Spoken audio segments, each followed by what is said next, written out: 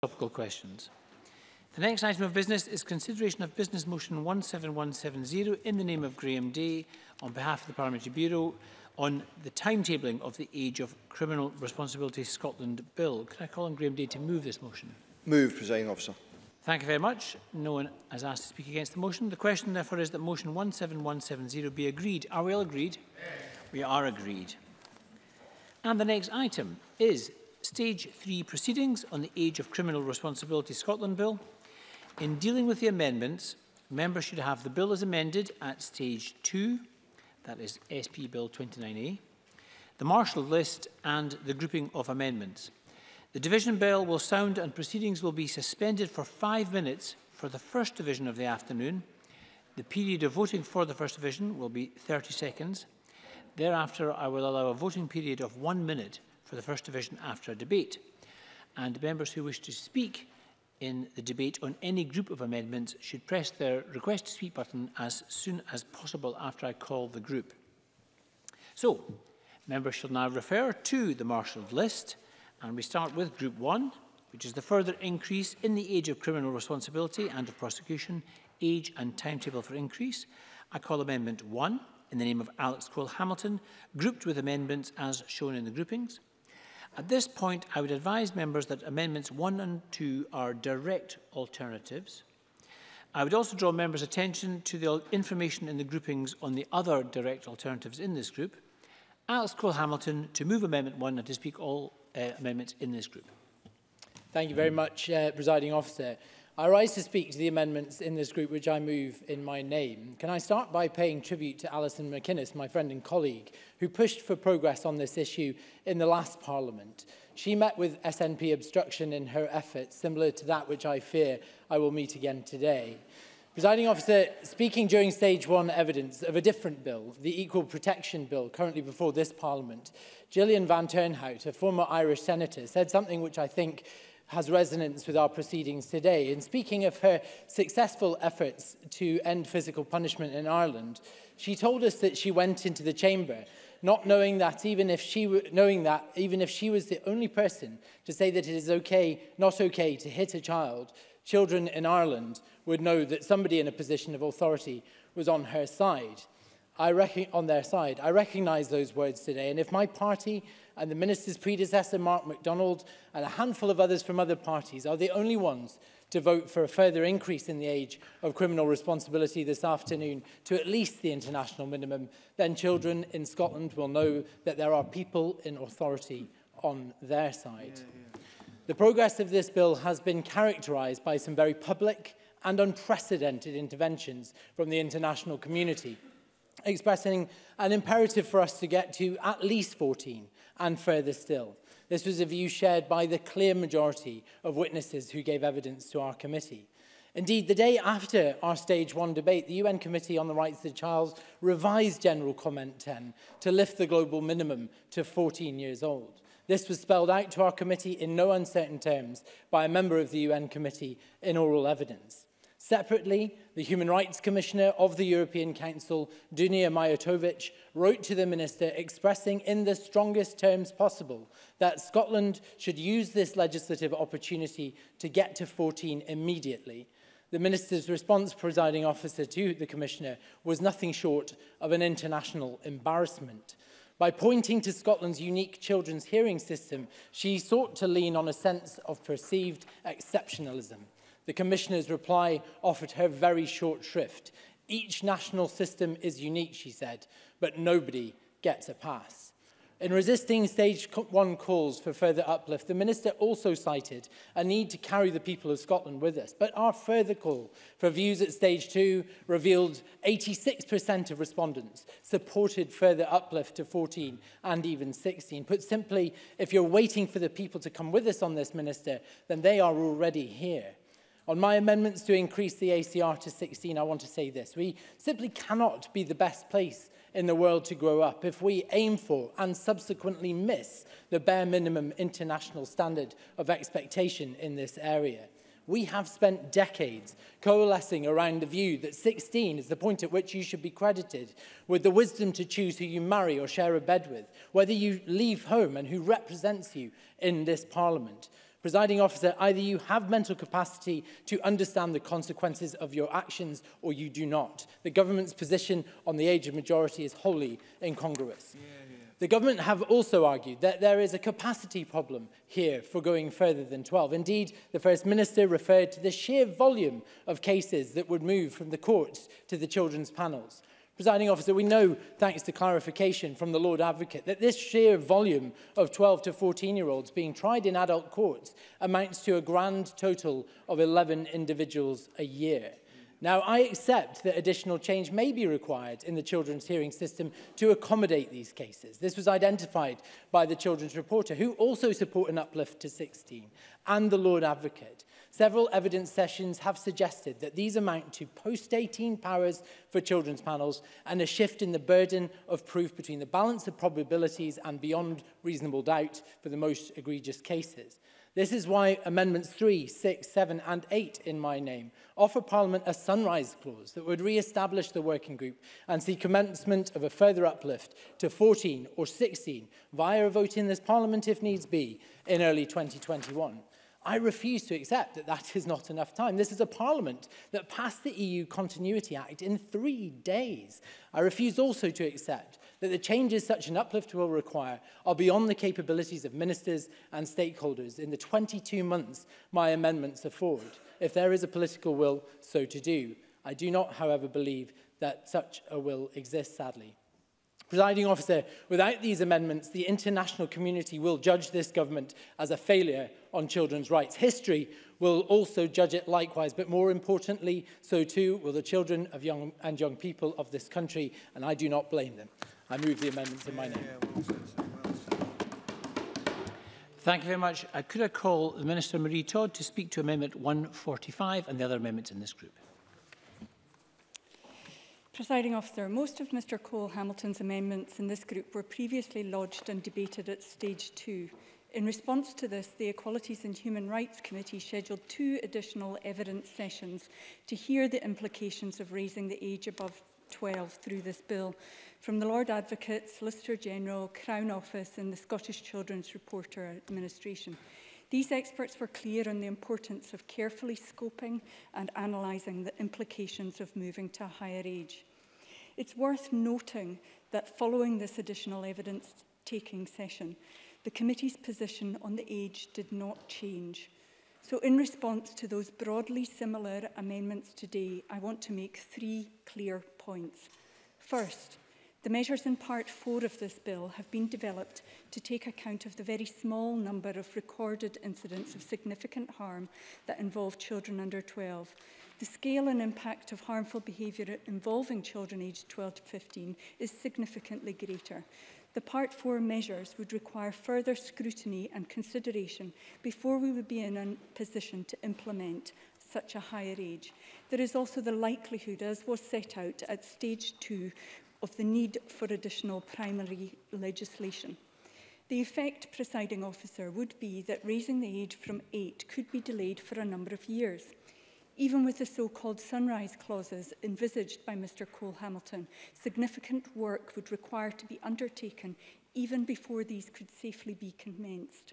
I do not think that anyone in this chamber would welcome that. Mr Cole-Hamilton... Certainly. Alex Cole-Hamilton. I'm grateful to the Minister for taking an intervention on that point. We took no stage 1 evidence to suggest there should be any delay for commencement of the age of criminal responsibility of 12 from the date of royal assent. At no point did anybody say this would set us back. Yet I know, because I've had to lodge commencement amendments, that this is something the government are going to spring on us. We may delay this implementation by a year. Will she speak to that now? Minister. No, I won't respond to that now because, as you well know, you've lodged amendments which relate to that particular issue and we'll discuss it later on in the bill. At the moment, I'll focus on the amendments in this grouping. Mr Cole-Hamilton's Amendments 6 and 7 propose that the ministers increase the age of criminal responsibility by way of regulation. That is, without any additional primary legislation coming before this Parliament that might be needed in this regard. That does not feel like an appropriate procedure for such a significant reform. Secondly, Mr Cole-Hamilton's amendments 9, 10, 11 and 12 seek to raise the age of criminal prosecution. There has been no real debate at any stage of the bill process on this proposal, not least from Mr Cole-Hamilton himself. Again, making such a change requires careful and considered deliberation. That is not to say that we might not in the future agree as a Parliament to raise the age of criminal prosecution further. But the safe way to do so is after proper review, scrutiny and development of detailed proposals and their implications in this regard. Finally, I acknowledge that the UN Committee will issue its General Comment number 24 imminently and is likely to recommend that states set a minimum age of criminal responsibility of at least 14. But as per its draft comment, it may also encourage states to ensure that there are no exceptions to its minimum age and to provide legal safeguards for equitable treatment of children above and below the minimum age. With this bill, unlike in other countries, we are absolutely fulfilling these latter points. It's also worth noting that many of the other actions that the UN Committee calls for on youth justice, Scotland is already doing and indeed going beyond. Alice Cole-Hamilton. I'm very grateful to the Minister for giving way again. Does she recognise that in 2012, in Do the Right Thing, her predecessor, Aileen Campbell, committed to this increase in the lifetime of the last Parliament, yet failed to do that? How confident can we be in any claims this government makes about taking this agenda further? Minister. Well, I've brought forward a review and I've advanced an advisory group. The review will report within 3 years to this Parliament. I am very confident that we are doing the right thing for Scotland today, and in future we will continue to do the right thing for Scotland.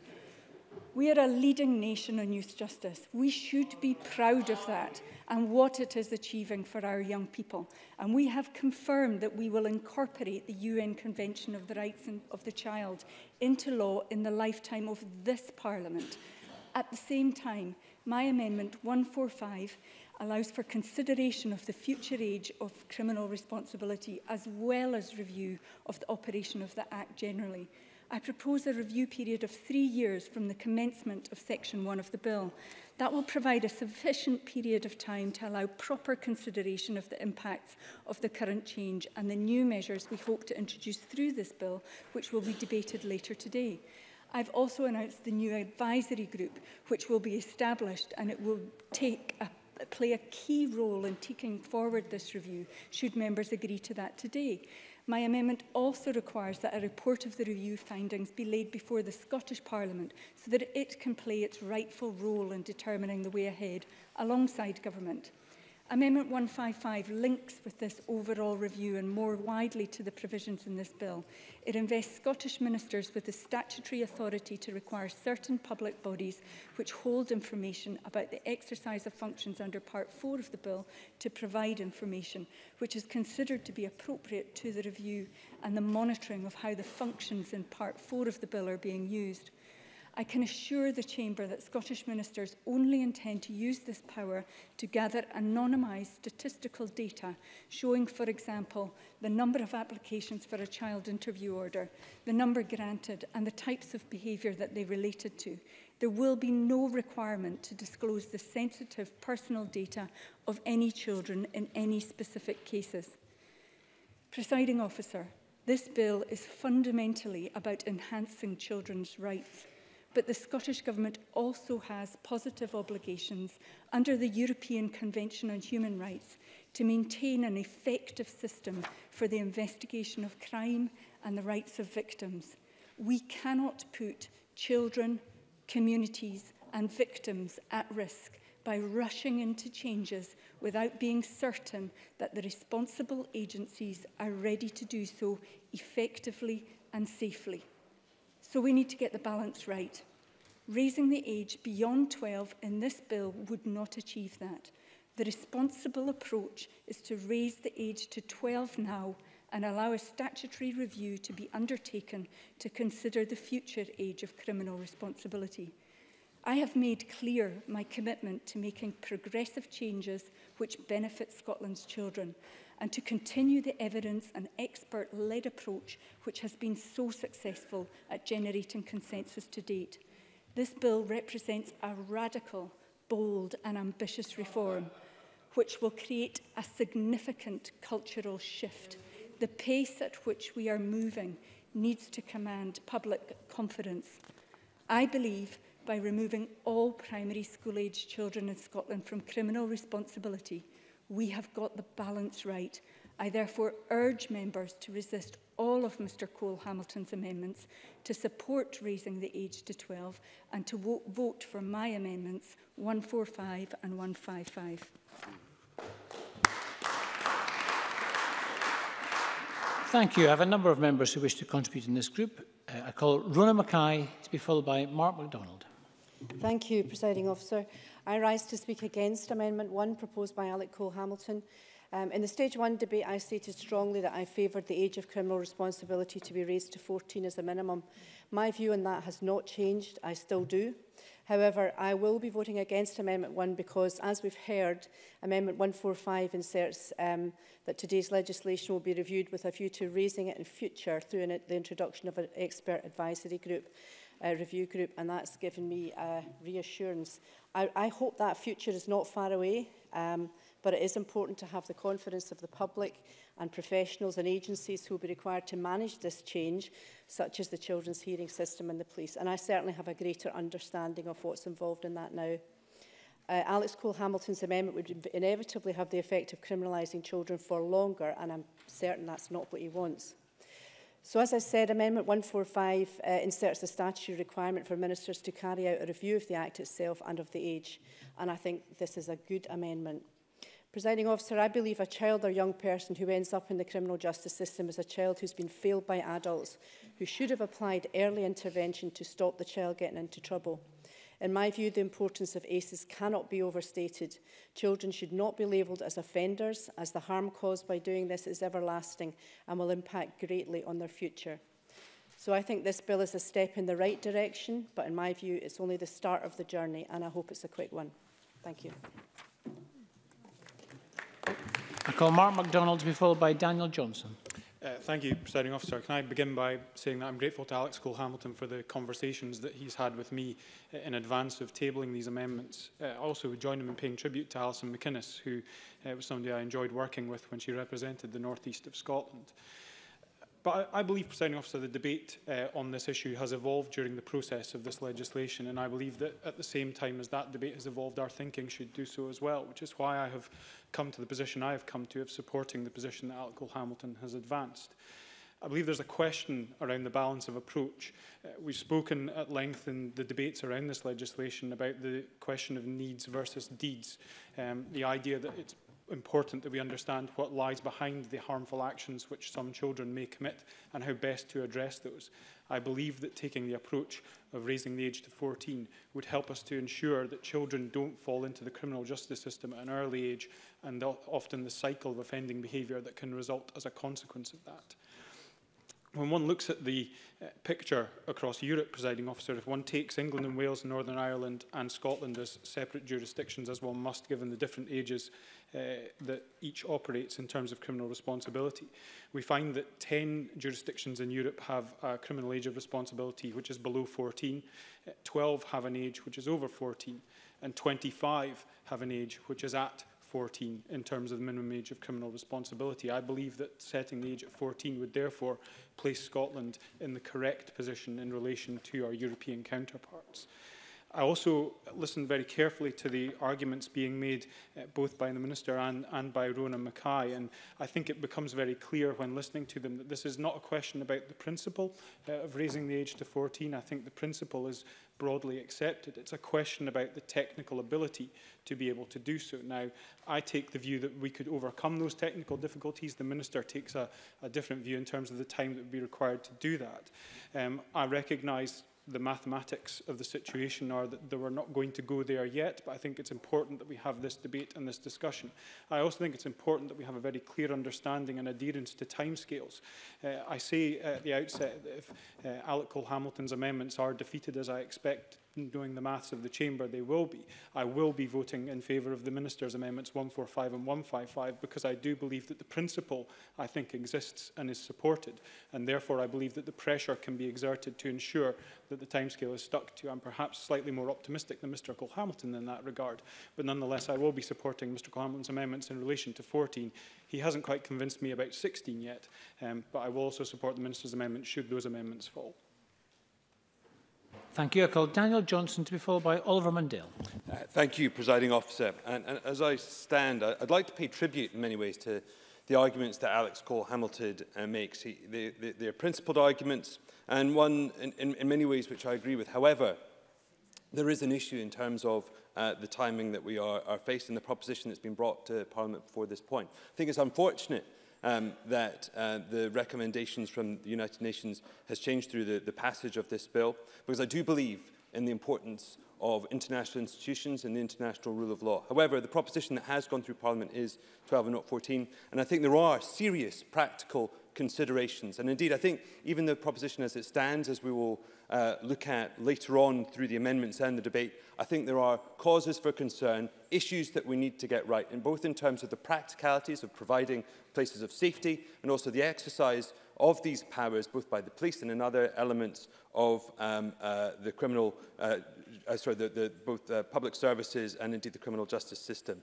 So for those reasons, I do not believe that we can support the amendments in Alex Cole-Hamilton's name. I think we should support raising the age to 12 rather than to 14, but we must also support the amendments in the Minister's name, putting in place a review which will examine exactly the issues and indeed the reasons and principles that Alex Cole-Hamilton so eloquently laid out, because it is important that we review this. It is important that we do everything we can to do our part to uphold international standards, but I do not believe now is the time when we must support the raising to 12, but not to 14 this afternoon. Thank you. Thank you. And I call Oliver Mundell to be followed by John Finney. Thank you, Presiding Officer. We on these benches believe that 12 strikes the right balance.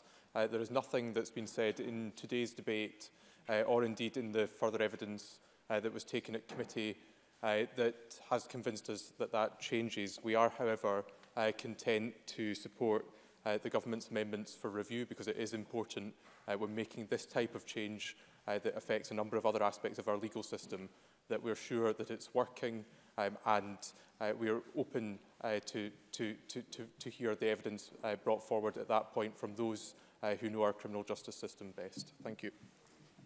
Thank you. I call John Finney to be followed by Fulton McGregor. John Finney. Thank you, Presiding Officer. The Scottish Government's direction of travel is very welcome, but they quite simply haven't gone far enough, and we'll be supporting Mr Cole-Hamilton's amendments. And, you know, I know many people view this as a huge step, and I accept that that's the case, and a significant culture change. And of course, people will rightly identify practical situations that need to be dealt with. But, you know, with a direction of travel given by a government and the necessary will, I believe that we could go further. Now, I'm a pragmatist, and I think we know the arithmetic of this. But the Minister also talked about taking their lead from experts, and I would simply point to what the UN has said. I accept the children's hearing, and nothing should infer criticism of the children's hearing system, which we should rightly be proud of. But also the Children's Commissioner, someone charged with the obligation of informing the Scottish Government about our position in relation to these matters. The incorporation, of course, is very positive. I have to say that the Minister's Amendment 145 is a poor second. Review in 3 years should mean that there should be no further delay beyond that. So, on the understanding that it's very unlikely that we're going to be defeated on the more progressive approach, then certainly Greens will be supporting the Minister's 145 and 155. Thank you. And Fulton McGregor. Thank you, Presiding Officer. I'd like to thank Alec Cole-Hamilton for bringing this amendment to the Chamber, but I do want to comment on the tone of his opening speech when he referred to SNP obstruction, when actually I would say, as a member of the committee that looked at it as well, there was actually quite a lot of constructive debate on the issue. And not just now, I want to make some progress, and then I'll perhaps let you back in. But 14 is for myself, as my colleague Rona Mackay and many others have said, is the minimum place to get to. But I've been convinced by the argument by the Minister made at committee to move more gradually to this place and allow our services and our justice system to adopt. And I'd ask Alex Cole-Hamilton not to mix up the debate that we've had with people coming to their views on this as being instructive. And indeed, I would actually go as far to say that he has refused at every point to accept that his own amendments may just cause a delay to the rollout, to protect 12-year-olds. So, yes, I will. Okay. Alex Cole-Hamilton. On 2 occasions, Presiding Officer, I've been accused of delaying the implementation of an ACR of 12, but my Sunrise Amendment actually sees 12 achieved at royal assent and then moving forward to 14 or 16 on the advice of a committee. As for obstruction, the previous Children's Minister committed to the United Nations in 2012 to achieve an ACR of 12 in the last Parliament. Alison McInnes, the Liberal Democrat MSP, offered this government 2 separate occasions on which to make that happen, and they were both rebuffed. That is obstruction. Fulton McGregor. Thanks, President Officer. I thank Alex Cole-Hamilton for making that intervention. I disagree with what he's saying, because he's been making a point consistently through committee that this won't obstruct the rollout, and the Minister and the Government have come back saying that it will. So what the point I was trying to make in the earlier remarks was, you're not even willing to accept that. So that's the point I'm trying to make. Yeah. But the Minister has brought forward an amendment which I would encourage everybody to support. I think it's a good amendment, I think it's a sensible amendment. It brings it back in 3 years, and perhaps we can have that debate again at that point. I've said where my stance is on the issue, and I think this is a sensible amendment at this time. Yeah. Thank you, and I call on Alex Cole-Hamilton to conclude or to wind up in this group, and also to press or withdraw the amendment. I may very well wind up, Presiding Officer. Presiding Officer, put simply, without increasing the age of criminal responsibility to 14 or still higher now, this bill does not just set the face of this government and this Parliament against the rights of children, it fatally undermines any claim that we have as a human rights leader on the world stage. To aim at the international minimum and miss in this way will set us on a par with the 4 most socially conservative countries in all of Europe. It makes a mockery of our aspirations towards human rights leadership internationally. Now, I welcomed, along with everyone else, the report of Sir Alan Miller and the First Minister's Advisory Group on Human Rights Leadership. But we have wasted the time of a good man and those around him. Put simply, we decry human rights abuses in countries like China and Russia, but both of these have ages of criminal responsibility higher still than we will achieve in the passage of this bill today. Again, Presiding Officer, you cannot lead the world on human rights from the back of the pack. Now, last week, I should have attended a cross-party group to celebrate the achievements of the Year of Young People, but I could not stomach it. I could not bear to listen to the Minister speaking of her love and the love of her government for the children and young people of this country and their achievements. With this bill, we are saying to the young people in Scotland, this country will govern you with love until you break the law, at which point that love ends. So I will remind the Minister and her government of this day and this craven piece of legislation every time it claims to stand up for children or for human rights. Every sugar-coated motion it seeks to bring to this chamber, and every saccharine policy announcement it uses to promote the image of its commitment to the rights and interests of Scotland's children. I will remind it, and anyone who will listen, of this day. If my amendments fall, I will only vote for this bill because the current ACR, over which the SNP had presided this past decade, is frankly medieval. Unamended, Presiding Officer, this bill is an embarrassment. The government have no cause to speak of it with pride, and I cannot celebrate its passing tonight. I wish to press my amendments. Thank you very much. And just before we come to the vote on Amendment 1, just to explain, Amendment 1 is a direct alternative to Amendment 2. And just to explain, because there are a couple of direct alternatives today, a decision will be taken on both amendments in the order in which they appear in the marshalled list. If both the first and the second amendments were to be agreed to, then the second amendment succeeds the former and the first amendment would cease to have effect. So on that note, the question is that Amendment 1 be agreed to. Are we all agreed? We're not agreed, and this is the first division of the day, so there will be a 5-minute suspension while I call members to the chamber. A 5-minute suspension.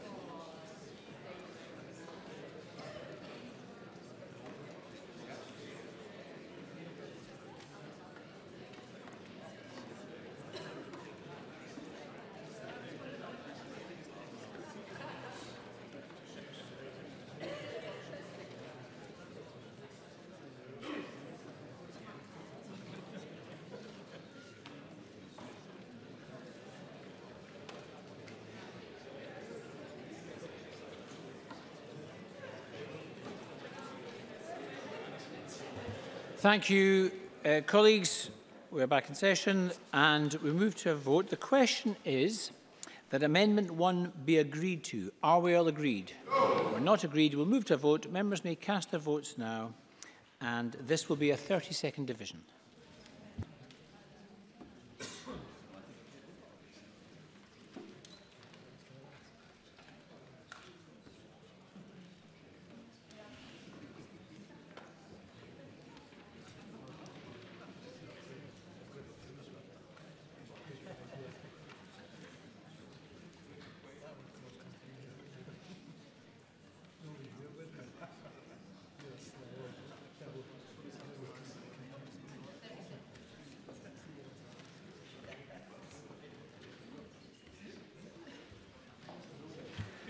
The result of the vote on amendment number 1 in the name of Alex Cole-Hamilton is yes 11, no 108. There were no abstentions. The amendment is therefore not agreed. I call amendment 2 in the name of Alex Cole-Hamilton, already debated. Alex Cole-Hamilton to move or not move? Moved. That is moved. The question is that amendment 2 be agreed to. Are we all agreed? No. We're not agreed. We'll move to a vote. Members may cast their votes now.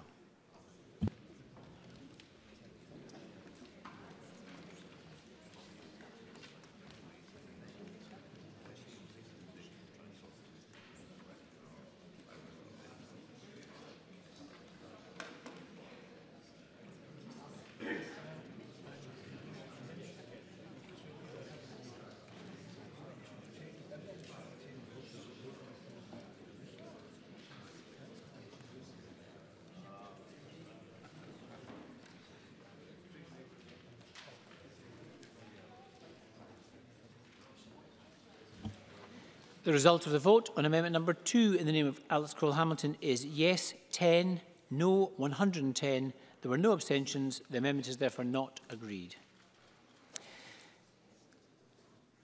I call amendment 3 in the name of Alex Cole-Hamilton, already debated. Alex Cole-Hamilton, move or not move? Moved. That is moved. The question is that amendment 3 be agreed to. Are we all agreed? No. We're not agreed. We'll move to a vote. Members may cast their votes now.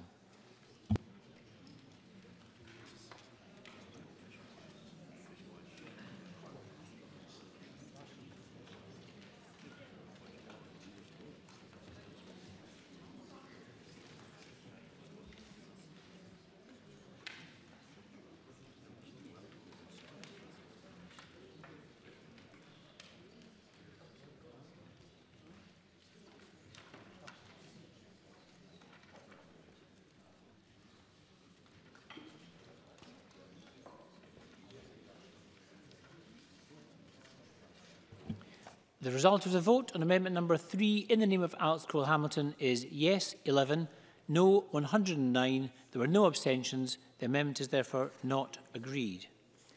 I call amendment 4 in the name of Alex Cole-Hamilton. Alex Cole-Hamilton to move or not move? Not moved. That is not moved.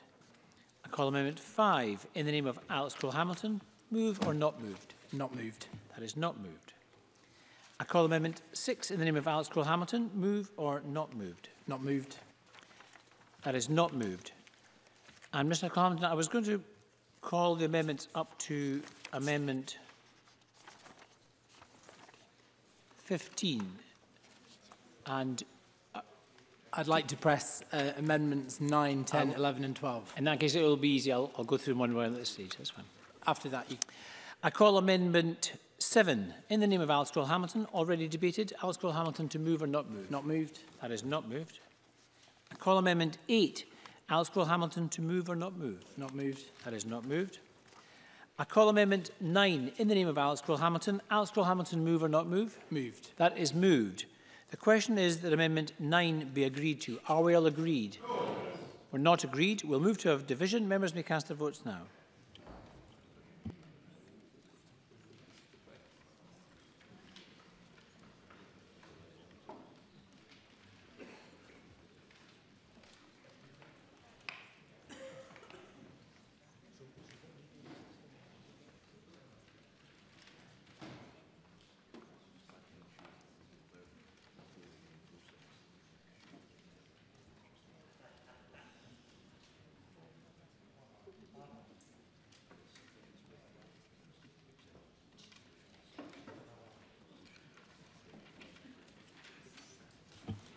The result of the vote on Amendment 9 in the name of Alex Cole-Hamilton is yes 11, no 109. There were no abstentions. The amendment is therefore not agreed. I call Amendment 10 in the name of Alex Cole-Hamilton. Alex Cole-Hamilton, move or not move? Moved. That is moved. The question is that Amendment 10 be agreed to. Are we all agreed? No. We're not agreed. We'll move to a vote. Members may cast their votes now.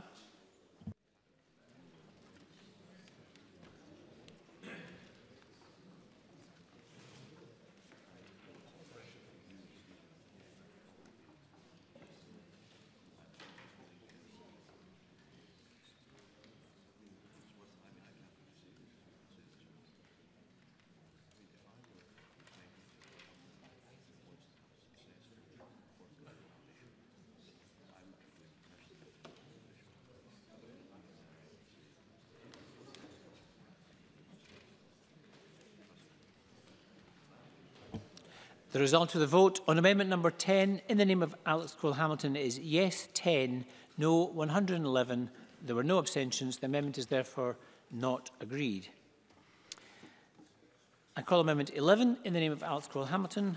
Already debated. Alex Cole-Hamilton, to move or not move? Not moved. That is not moved. I call amendment 12. Alex Cole-Hamilton, to move or not move? Not moved. That is not moved. I call amendment 13 in the name of Alex Cole-Hamilton. Alex Cole-Hamilton, to move or not move? Not moved. That is not moved. I call amendment 14 in the name of Alex Cole-Hamilton. Alex Cole-Hamilton, to move or not move? Not moved. I'm not planning to move any of these now, Presiding Officer. If you want We're just coming to the end of this section, but I'll group them in the section after this. That is not moved. The question, sorry, I call amendment 15 in the name of Alex Cole-Hamilton.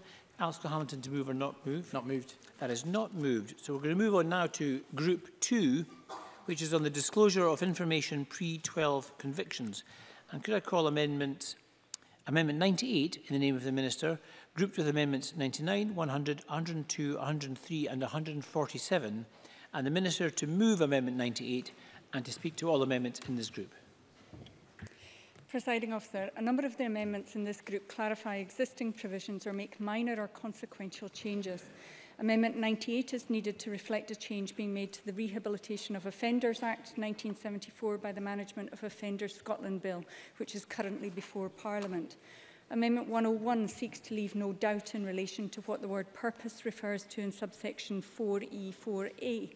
Amendment 103 seeks to make clear that the meaning of other relevant information in the Police Act 1997 and the PVG Act can include information about relevant behaviour as defined in this bill.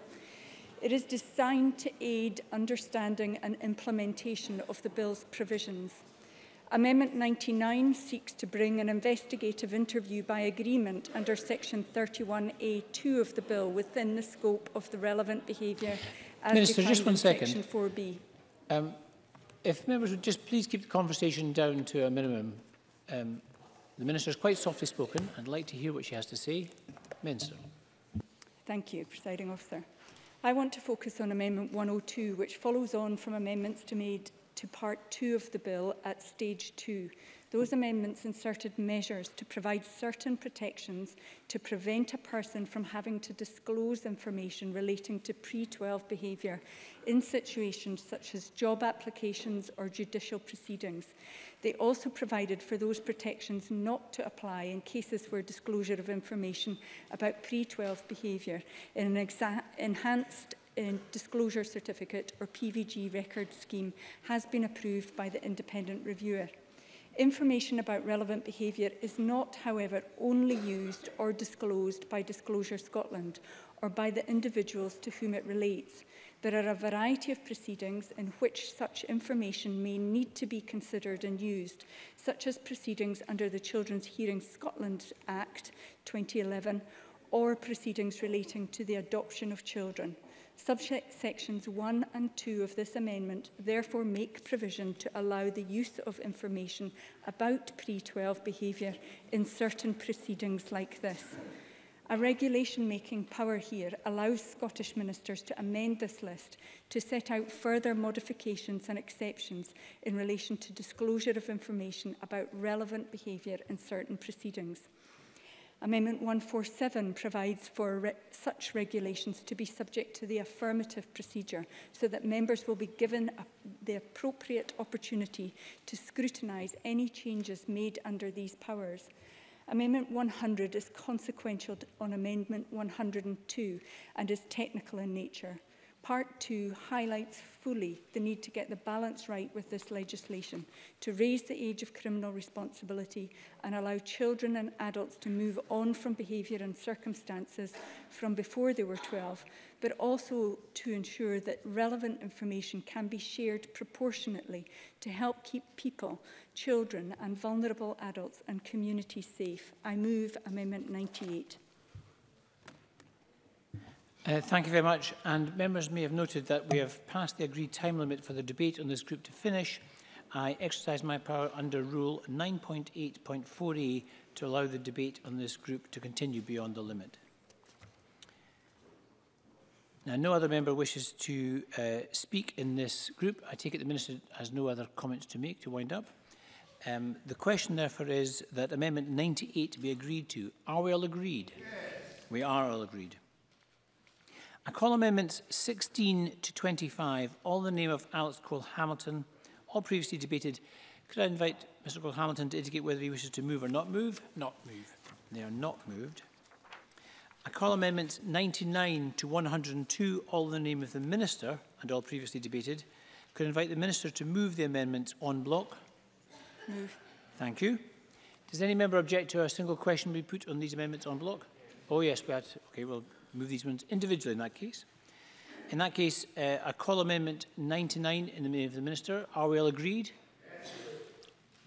Are we all agreed? Yes. We are agreed. I call amendment 100 in the name of the Minister. Are we all agreed? Yes. We are agreed. I call amendment 101 in the name of the Minister. Are we all agreed? Yes. We are agreed. I call amendment 102 in the name of the Minister. Are we all agreed? Yes. We're not agreed. We'll move to a vote, and members may cast their votes now.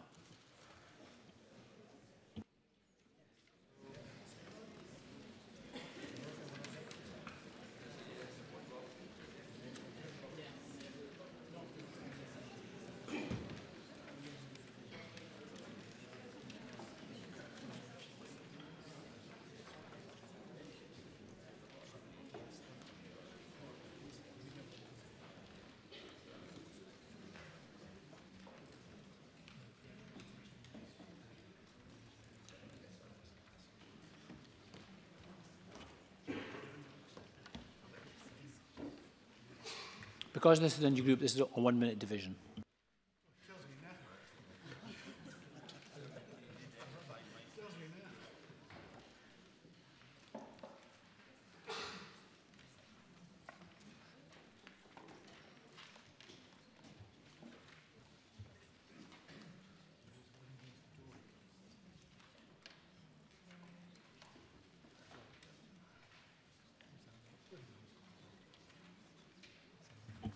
The result of the vote on amendment number 102 in the name of Marie Todd is yes 90, no 32. There were no abstentions. The amendment is therefore agreed.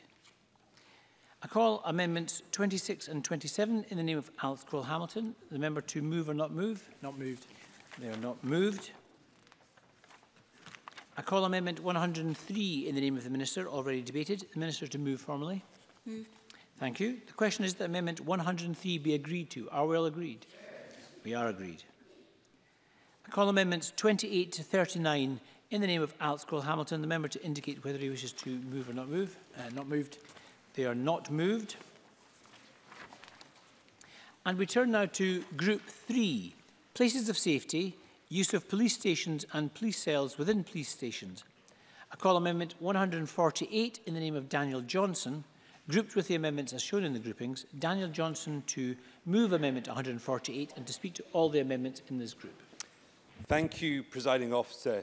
This bill is important in terms of lifting children out of the scope of the criminal law, and that is right and proper. But as we do so, we must consider carefully the way in which the powers and indeed the responsibilities that this bill sets out will be exercised, in particular by the police, who in many cases will be at the very forefront of ensuring that this bill is carried out in the way in which this Parliament intends.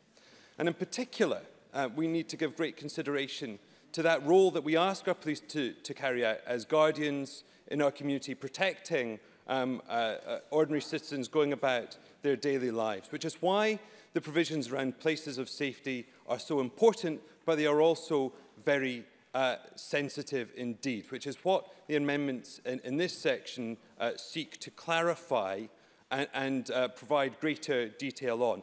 As we do so, though, it is important to note that the powers set out in this bill do not stand alone. There are existing welfare powers, as indeed there are also existing stipulations regarding places of safety in the 2016 Criminal Justice Act. But we must get the balance right, and there is a balance to be struck, in particular about what constitutes a place of safety. Because what practical difference is there if a place of safety, in terms of the experience of the child, looks and feels no different to if that individual had been arrested within the scope of the criminal law? So therefore, making sure that we have clarity about what constitutes a place of safety, making sure that a police station is only used in the very last resorts, and also ensuring that that place of safety power is used correctly and in the right circumstances is particularly important. But the second part, I believe, that requires clarification are ensuring that police have clarity around the implementation of this, because the criterion set out in section 23 of this bill rightly sets a very high bar to the use of this power in terms of taking a child to a place of safety. But there is a concern that there is potentially a gap between that threshold of significant harm being caused to another individual and the welfare powers that already exist. And in particular, if we consider the circumstances of an 11-year-old graffitiing a wall or keying a car, committing criminal damage, in those circumstances, it's hard to construe that that child is causing significant harm to another individual. Nor, if they are not familiar to the police, could you consider that there would be justifiable welfare concerns? On what grounds would the police therefore be acting if that child has been lifted out of the scope of the criminal law? This gap requires clarification. And at this point, can I just thank the Scottish Police Federation and also the Association of Scottish Police Superintendents, but also the government for the very extensive discussions that have been happening in the last week. Those discussions have been important. They've been quite pressurised, if I might add, but they've been hugely important. So I would thank all three of those groups for that. But to go through my amendments in some detail, regarding the place of safety, Amendment 149 states that a child can only be kept in a police station if the child is behaving in a violent manner, and that also that can only be used when a constable at the rank of inspector above considers it to be so. I think this provides, both an important threshold and criteria for the police, but also, in terms of safeguarding the individual police constable, ensuring that the decision making is made at the correct level. Again, Amendment 150 ensures that further detail is provided in terms of that definition of a place of safety. Perhaps most importantly, Amendment 151, I think there was significant concern voiced about ensuring that there was availability of alternative places of safety for the police. That while the bill, as sets out, makes a number of provisions in terms of presumption against the use of police station, that they may find themselves unavoidably using police stations, but that the lack of clarity may provide them with significant challenges in terms of that decision-making. What Amendment 151 does is require the government to compile and maintain a list of acceptable places of safety. And I think it's important that there is no assumption that this list is exhaustive, but simply that this would require a maintenance of a list that could be used and referred to by the police so that they can, with confidence, refer to that list and use those places of safety as compiled by the government. But I do also need to turn to that second point around the practical issues in terms of the exercise of the place of safety. And as I've said, it sets rightly a high bar. But we do, I think, require further clarification about how that high bar is applied and how it is to be used by individual police officers. And therefore, Amendments 109A and 109B are amendments to a government amendment requiring specifically for the government to set out what constitutes significant harm and how that should be applied, requiring the government to set that out in statutory guidance so police officers can have the clarity that they require in terms of exercising those rights and indeed responsibilities.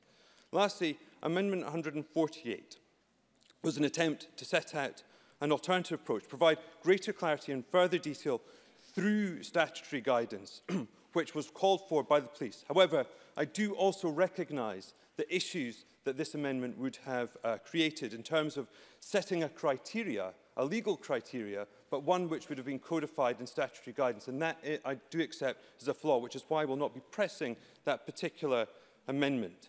So these amendments do go in some ways, I feel, to providing clarity and certainty in terms of the use of the place of safety. However, I do not believe that they address fully the potential gap between the welfare powers and the new power in terms of place of safety. So I would call on the government to clarify what powers they believe police officers will have to simply take a child home to their parents when that child is, to use sort of vernacular language, up to no good, and to be able to do so without fear of further repercussion, because that is the common sense approach to policing. The common sense thought that if a police officer sees a child doing something that they shouldn't, that they can simply put their hand on their shoulder and take them back to their parents or guardians. So I'd ask the government to point where in statute, where in common law and where in case law, they believe the police will have powers to do the common sense thing of returning a child to its home where there are no welfare considerations and where they are not causing or likely to cause significant harm to an individual. And I would call on the government to also explain why it has not considered remitting this to stage 2, because I believe this is an important point that did require further scrutiny, and I think it's with regret that we've had so little time to consider this very important point in this bill. And I'll close that point, Presiding Officer. Thank you very much. And I call on Alex Cole-Hamilton to speak to Amendment 90 and the other amendments. Oh, Minister, beg your pardon, Alex Cole-Hamilton. I'm going to call the Minister before in the order here. Could I call the Minister to speak to Amendment 149A and the other amendments in the group? And then I'll call the member.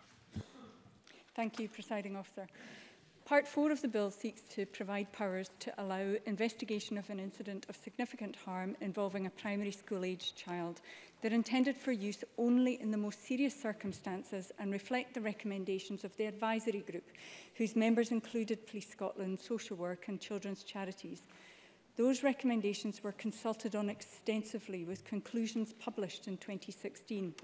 These made clear that national guidance on child protection should be revised to include guidance for managing the welfare of and risks posed by children's harmful behaviour. That review is now underway, so it reflects the terms of this bill. No examples were forthcoming in the consultation or indeed since then, highlighting concerns that children's behaviour would not be covered under existing criteria, such as causing harm to others or being with parental control. Powers already exist in statute and common law to allow police officers, beyond the scope of what is in this bill, to address the need to take a child to a place of safety where an officer considers there are wider child welfare protection considerations. The range of police powers here relating to the most harmful incidents also doesn't impact on their general duties, for example, to prevent crime and to maintain order. Police officers can still intervene in incidents involving lower-level harmful behaviour, engaging with the child in an age-appropriate way. They just cannot do so with reference to criminal justice powers, such as of arrest or holding in custody. At present, powers under common law allow officers to take a child home with their consent. This will continue. Child protection powers also enable the police to take a child to a place of safety, even where that consent is not forthcoming. Presiding Officer, my amendment 157 seeks to make absolutely clear that all of these powers will continue. The bill, however, will mark a fundamental change in entirely removing under-12s from traditional criminal justice processes, and successful implementation of its measures will require the confidence of professionals and delivery partners, including Police Scotland. My Amendment 109 therefore provides for statutory guidance on Section 23. Its broad scope at subsection 1A allows a wide range of matters to be covered. However, I agree that it would be useful to specify in this guidance what is meant by significant harm and the circumstances in which a child may be taken to a place of safety. Accordingly, I support Daniel Johnson's amendments 109A and 109B. I'm absolutely committed to involving the expertise of Police Scotland and their staff associations and other partner agencies in developing that guidance. I would expect that process to consider whether the existing powers I have outlined are sufficient. If any gaps are identified, we will consider how best to address those, including through additional appropriate primary legislation. This will allow for careful planning ahead of implementation, with all the delivery issues worked through and the appropriate guidance, training and systems put in place before commencement. I hope this assures Daniel Johnson and others that he would agree now there is no need to press Amendment 148. Nor would it be desirable to effectively remove the scope of the place of safety power from the face of the bill into guidance. Amendment 148 could inadvertently result in future expansion or limitation of the scope of the power without reference to Parliament, and I hope that we might all agree that that would be undesirable. There are also legitimate rights concerns. Keeping a child in a place of safety is a deprivation of their liberty, which needs a clear legal basis to comply with our human rights obligations under ECHR. The UN Committee on the Rights of the Child is also clear that there must be legal safeguards in place to ensure the treatment of children below the age of responsibility is as fair and just as that of children at or above it. I committed at stage 2 to consider what more could be done to restrict the use of police cells as places of safety. My Amendment 104 effectively creates a presumption against the use of police cells. Where their use can't be avoided, it must be authorised by an inspector or above. Alice Cole-Hamilton. For giving way, I hear what the Minister says about using cells as a tool of last resort, but what does she say to the briefing provided to members by Police Scotland, in which Police Scotland state that they have maintained that, in their words, our estate is never a suitable location for a child who is subject to place of safety provisions? Minister. I think that everybody who has been involved in this passage of this bill is agreed that that would not be the ideal location, but there are circumstances where they could imagine it being the only suitable location. Amendment 105 clarifies that the requirement to transfer a child to a place of safety other than a police station as soon as reasonably practicable applies regardless of whether a cell has been used. I welcome paragraph B of Amendment 149, which applies a similar safeguard to 104, requiring such authorisation for the use of a police station. However, I have lodged an amendment to remove paragraph A of 149. I appreciate what Daniel Johnson is trying to achieve here, but it turns the focus back onto a child's behaviour rather than their needs.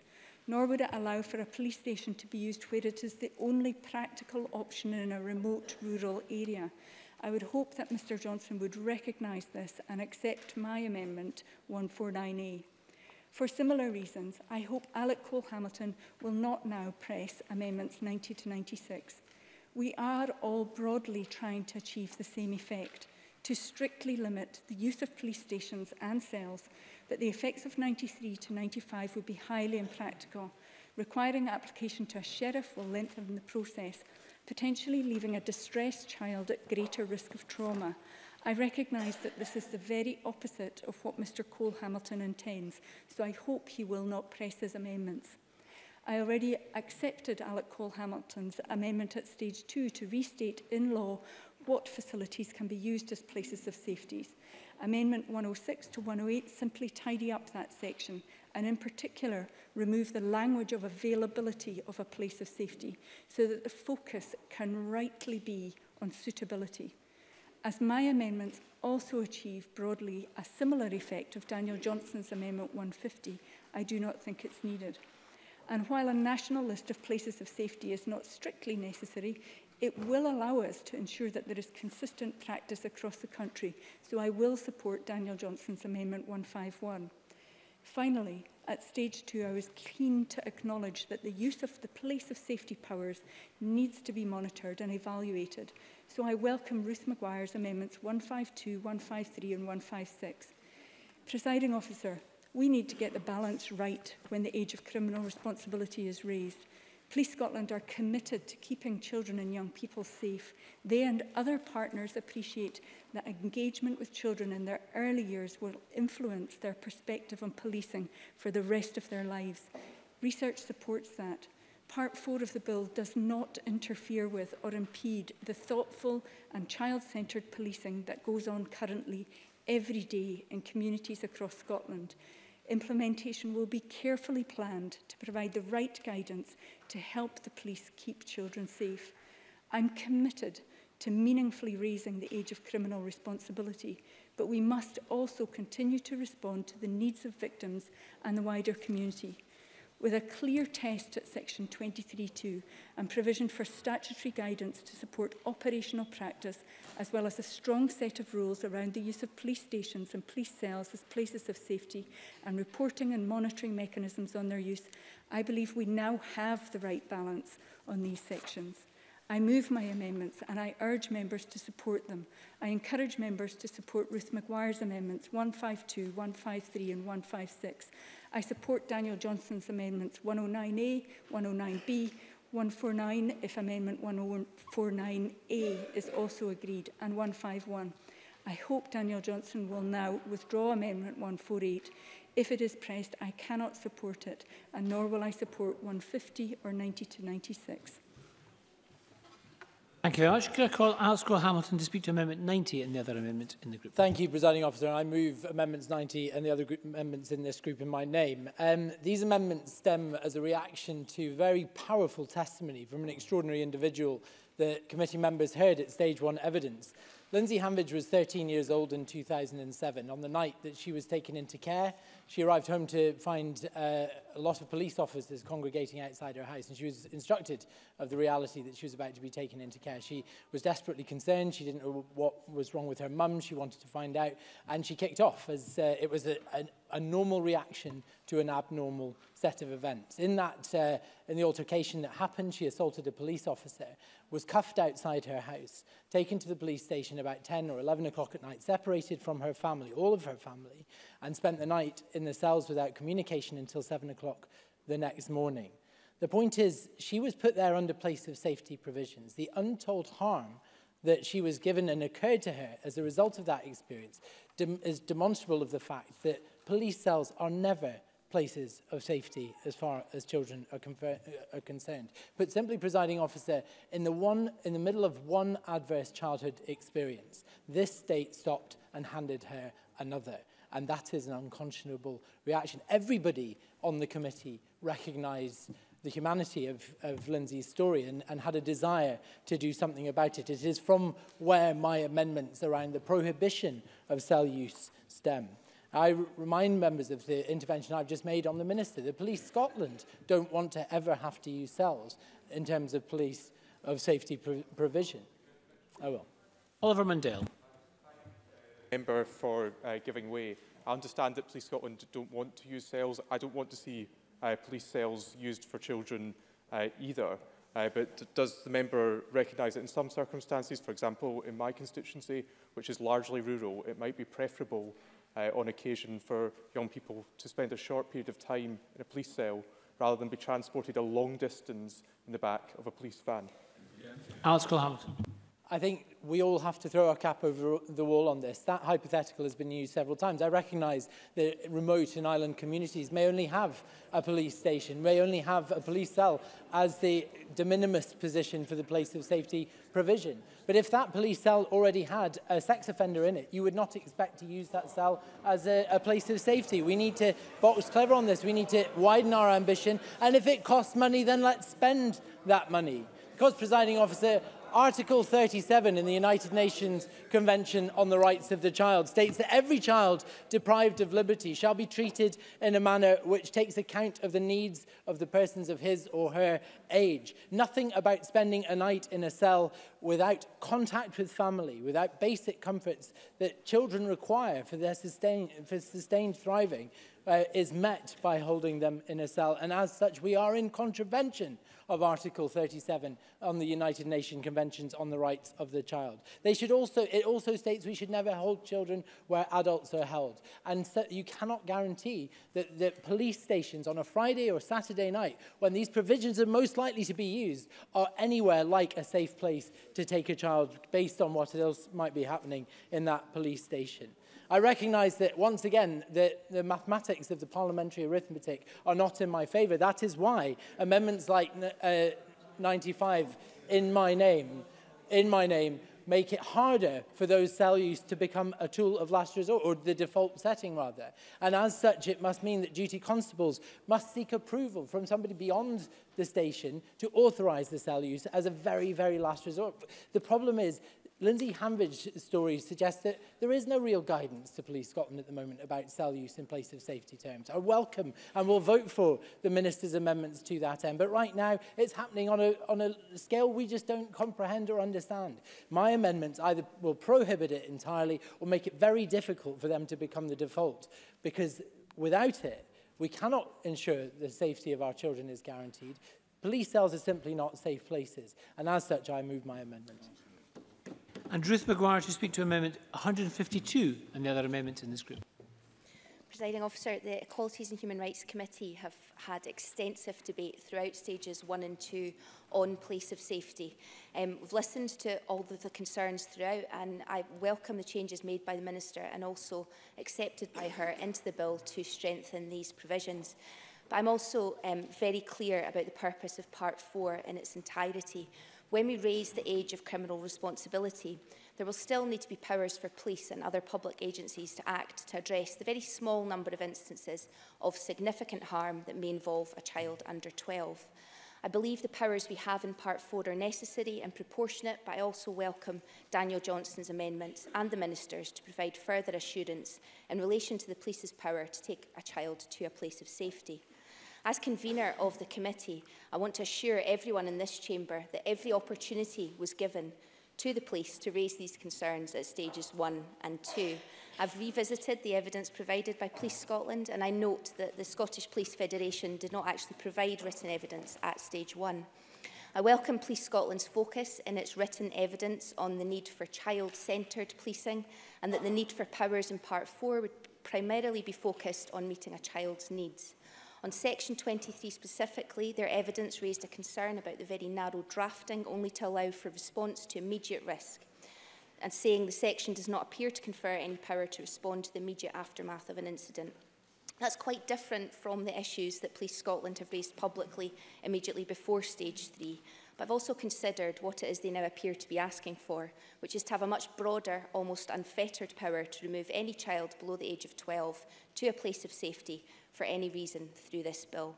I simply can't accept this. It would have the effect of raising the age of criminal responsibility, but leaving the police with quite far-reaching powers. Daniel Johnston. I would thank the member for giving way. I don't believe that is what the police are asking for. I think what they're simply asking for a clarification that they can continue to do the common sense policing, the simple hand on the shoulder that they continue to do, and having that certainty, and they're concerned about that lack of clarity. So I just would wonder if the member might reflect that as she concludes her remarks. Ruth Maguire. Thank Daniel Johnston for that intervention. I will come on to that. It would have the effect of raising the age of criminal responsibility, but leaving the police with quite far-reaching powers to remove any child to a place of safety. This recent Stushi, if you want to call it that, would perhaps also shows that we have some way still to travel to change practice and culture. Now, police in communities in my Cunningham South constituency do an absolutely fantastic job of keeping children safe. They respond early and effectively to children's needs and issues, while also giving confidence to the wider community. We have to be sure that work can continue in the future, so the arguments in favour of the Minister's Amendment 109 to create statutory guidance become more compelling, as indeed do the arguments in favour of my amendments 152, 153 and 156. These strengthen the bill's provisions and I hope address the points raised by Daniel Johnston at stage 2. Not only should the use of Section 23 powers be monitored, but they should also be reported on. My Amendment 152 therefore specifically extends the regulation-making power under Section 24 to include the power to impose requirements that information be recorded on why, where and for how long a child under 12 is taken to and kept in a place of safety. The reason why a child under 12 is kept in a police station as the place of safety, and the reason why a child under 12 is at any time kept in a cell within a police station. I would suggest that this monitoring is absolutely essential, particularly in the early years of implementation, to ensure that the provisions are not more widely applied than the law allows for, but also to highlight whether or not recently articulated concerns are justified. Amendment 153 requires Scottish ministers to prepare a report in relation to the information recorded in Amendment 152. And so that all this happens timeously, the first report should be laid before the Scottish Parliament as soon as practicable after the first year of Section 23 being in force. Amendment 153 then requires subsequent reports to be laid. Because regulations will specify exactly what information is to be included in the reports, these should be the subject of appropriate parliamentary scrutiny. My Amendment 156 therefore applies the affirmative procedure. I urge all members to support my amendments. Thank you very much. And I call Liam Kerr to be followed by Mark MacDonald. Thank you, Presiding Officer. I rise to speak in support of Amendment 148 in the name of Daniel Johnson, and I will press it if he is not minded to. Presiding Officer, it appears possible, at least, that far from being a stooshy, there could be a gap in this bill which would prevent the police from carrying out the duties we expect of them. Or more accurately, the police felt that far from giving them an unfettered ability, the current test as drafted would limit their powers and put them at risk of breaking the law. Now, I understand from the SPF that they are satisfied that Daniel Johnson's amendment covered their worst fears, although only partially closed the gap they had identified. And for that reason, I feel we must back it, and Parliament must be given the opportunity to back it. Now, Presiding Officer, since I have the floor, yes. Minister. In their general duties under Section 20 of the Police and Fire Reform Scotland Act 2012 to prevent crime, maintain order, protect life and property, and as such they can intervene in incidents of low-level harmful behaviour, engaging with the child in an age-appropriate way to prevent or to mitigate harm. Firstly, they can talk to them. Where there would be grounds to search them if they were over the age of criminal responsibility, they could search them. That's Section 25 of the ACR bill. And if appropriate, confiscate what they find. Where the police consider there's a risk to the child, they can take the child to a place of safety under Section 56 of the Children's Hearing Scotland Act 2011. With the child's consent, they can use their powers under common law to return them home. They can also share information about the incident with parents and social workers. I hope you will consider this information before pressing 148. Liam Kerr. I thank the Minister for the intervention. I appreciate the Minister says that, but the SPF says not. And the SPF contacted us all rather late on the afternoon of a Sunday, right before the amendments were due in, because it was that urgent and they considered that there was that level of gap there. So I think perhaps the Minister might want to, just to allay concerns later in this process, detail what conversations she has had with the SPF and when, because it does seem this wasn't picked up at stage 2. And I'll come back to that point in just 2 seconds, if I may. Because if that was missed at stage 2, which it may well have been, it would appear, then has anything else been missed? And I would be pleased to hear from the Minister when she became aware that this had been missed and how confident she can be, therefore, that there's nothing else lurking, and whether, as Daniel Johnson quite rightly suggests, she considers it would be prudent to remit this bill to the committee to take further evidence to ensure that absolutely everything has been covered off and we don't inadvertently go forward into a situation where there is a gap. So I will be supporting Amendment 148 in Daniel Johnson's name and intend to give Parliament the opportunity to agree. For completeness, we won't support Amendment 151 or any other amendments which restrict the police and fetter their discretion, but we do accept that guidance is necessary. Thank you. Thank you very much. I call Mark MacDonald to be followed by John Finney. Thank you very much, Presiding Officer. I thought there was a point that Ruth Maguire made which I think is worth bearing in mind when she spoke about small numbers. And what we're talking about here in terms of the children who will be captured by this legislation, who will require to be removed to a place of safety, are small numbers. And then when you look within those small numbers, the number of children who might find themselves in a position where the only place of safety that is available is a police cell is going to be an even smaller number of children. Therefore, we're talking about exceptionalism within exceptionalism. Now, I do agree that it's important in relation to that we set out very clear and robust guidance and guidelines. I'm not minded to back the amendments from Alec Cole-Hamilton on this, because I do think the issue around applying to a sheriff does potentially create difficulties, particularly in situations where a place of safety is required over the course of a weekend and a sheriff may not be readily available in order to respond to any request. However, I do think that there needs to be very robust guidance in place, and I note the Minister doesn't have the summing up in relation to this group of amendments, but perhaps when it comes to the debate, she might be able to offer some clarifications and comfort around how that guidance will be taken forward, how it will be shaped, and what opportunities will be available to scrutinise and analyse that guidance to ensure that it gives the comfort to those of us who have a deep discomfort about the concept of children being placed in police cells for any period of time as part of this may have. I think that while I will not back Alec Cole-Hamilton's amendments on this, I do think he made a very fair point around the issue of adverse childhood experiences and the potential, even although the police cell is being used as a place of safety, the issue that a child who finds themselves in that position is coming from a position where their behaviour is informed by a trauma in their life, to then add another potential trauma on top of that, because they will not necessarily be able to draw the distinction between being in that police cell as a place of safety or as a place of punishment, the difficulties that may arise. I also think as we roll out the Barnahus model in Scotland, while I appreciate there will not necessarily be availability of Barnahus in remote and rural areas, I do think Barnahus could potentially have a role to play in relation to how we deal with those children who find themselves in need of a place of safety for the wider interventions that may be required. So while I will not back those amendments and will support the amendments as outlined by the Minister, I do want to just put on record the need for us to have some clarification and comfort around how that guidance will be taken forward, given the importance of this issue.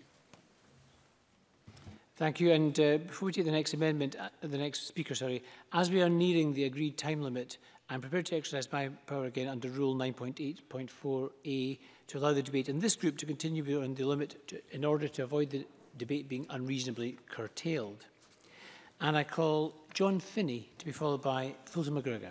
John Finney. Thank you very much indeed, Presiding Officer. Reference has been made to the late intervention of my former colleagues, the Scottish Police Federation, and the concerns they brought in at the 11th hour. Now, the Minister, if I noted the Minister correctly, talked about this in part being a debate out behaviour versus needs. Well, the needs of the child should be at the forefront of all our considerations in relation to this.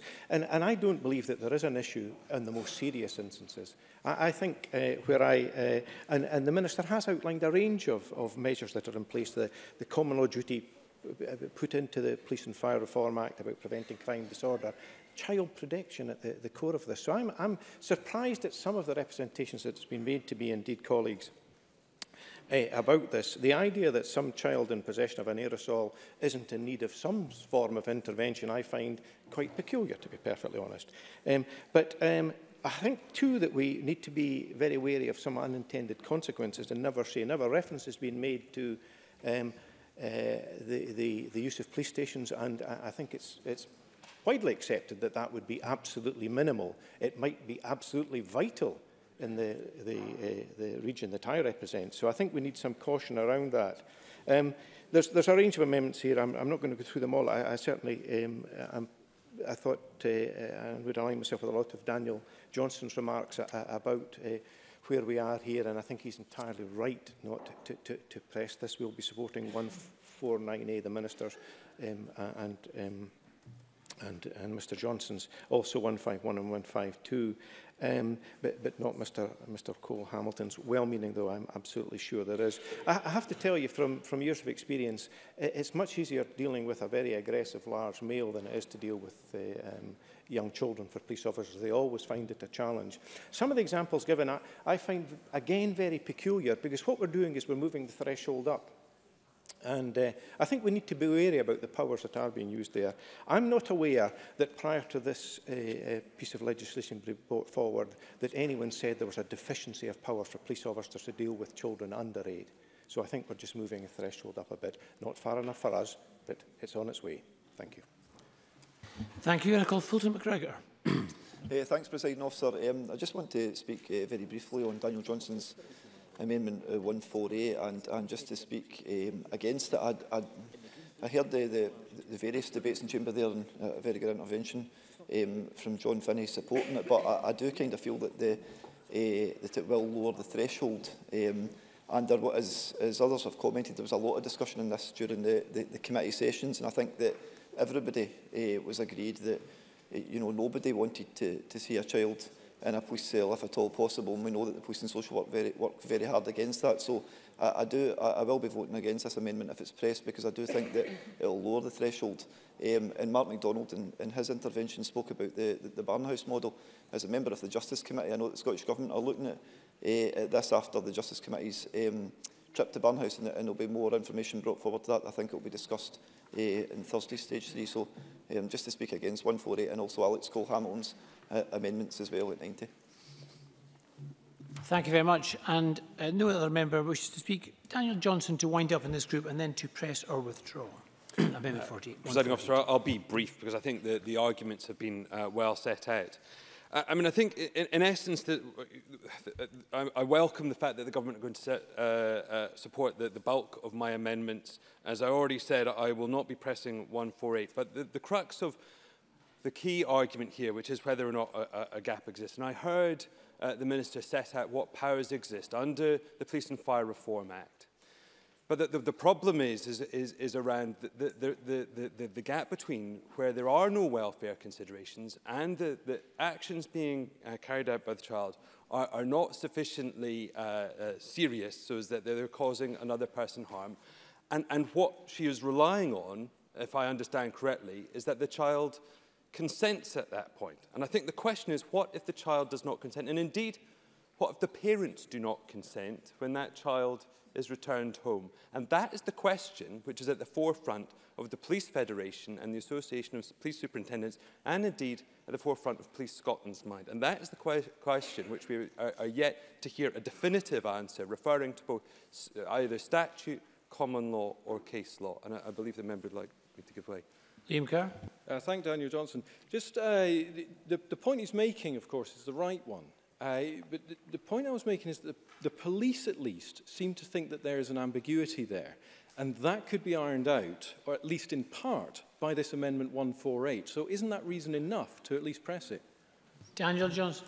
Well, I mean, I thank the member for rising in support. The reality is there are two significant problems. One is it does not fully iron out the ambiguity as highlighted by all three of those organisations. No, it doesn't completely do that. But I think critically, what it does is set a legal criterion on the exercise of those powers and sets it in statute. And I think that is flawed. And it is I think as a result of this amendment being drafted in severe haste, given the point in the timeline, which is with regret.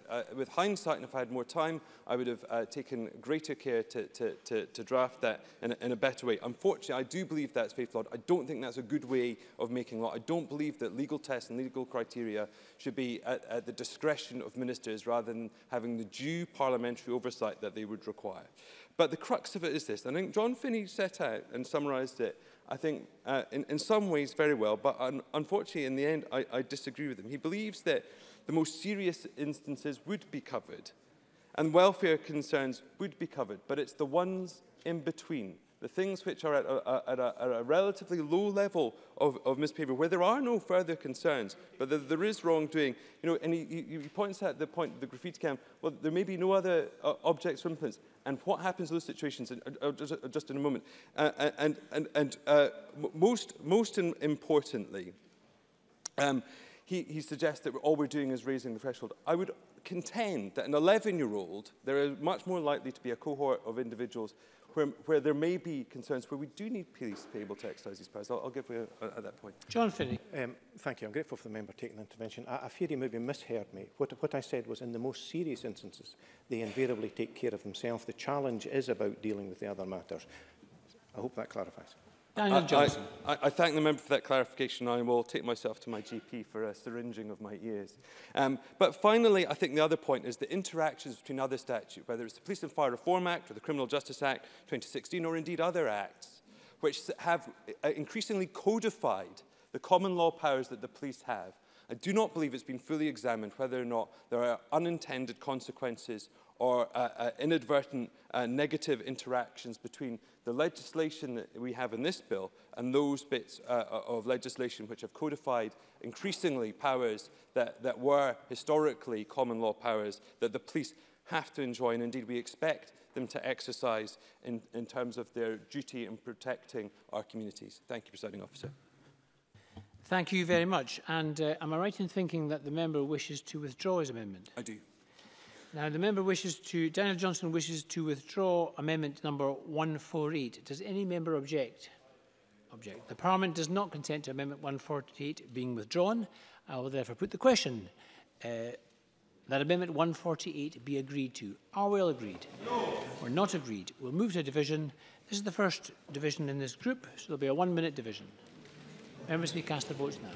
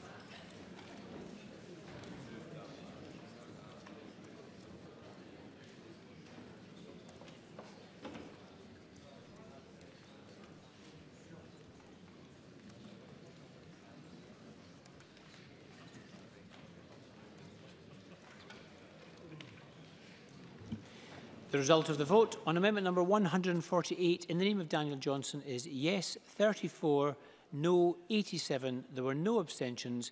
The amendment is therefore not agreed. I call amendment 149 in the name of Daniel Johnson, already debated. Daniel Johnson to move or not move? Moved. I call amendment 149A in the name of the Minister. Minister to move formally. Moved. That is moved. The question is that amendment 149A be agreed to. Are we all agreed? Yes. Are we all agreed? Yes. We're not agreed. We'll move to division. Members may cast their votes now.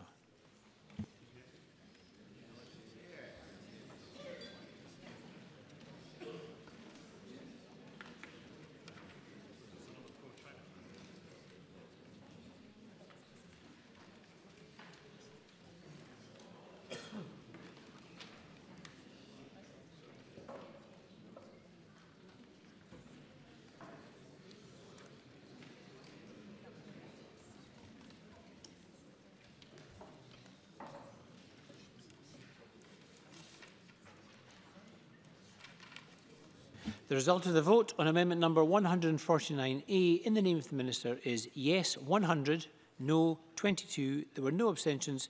The amendment is therefore agreed. The question is, yes, Daniel Johnson to press or withdraw amendment 149 as amended. Moved. Moved. The question is that amendment 149 as amended be agreed to. Are we all agreed? Yes. We are agreed. I call amendment 104 in the name of the Minister. Minister to move formally. Moved. That's moved. The question is that amendment 104 be agreed to. Are we all agreed? Yes. We're not agreed. We'll move to a division. Members may cast their votes now. Amendment 104.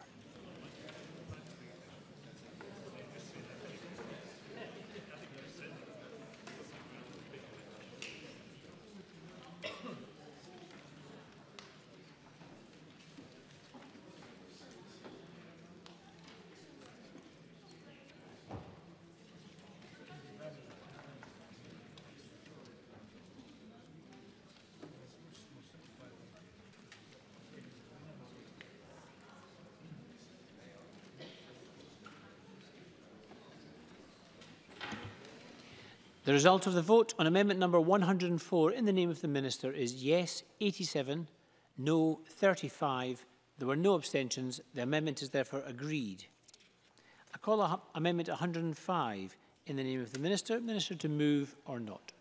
Moved. That is moved. The question is that amendment 105 be agreed to. Are we all agreed? Yes. We are agreed. No. Or not agreed? No, the amendment is not agreed to. We will move to a vote. The question is that Amendment 105 be agreed to. Members may cast their votes now.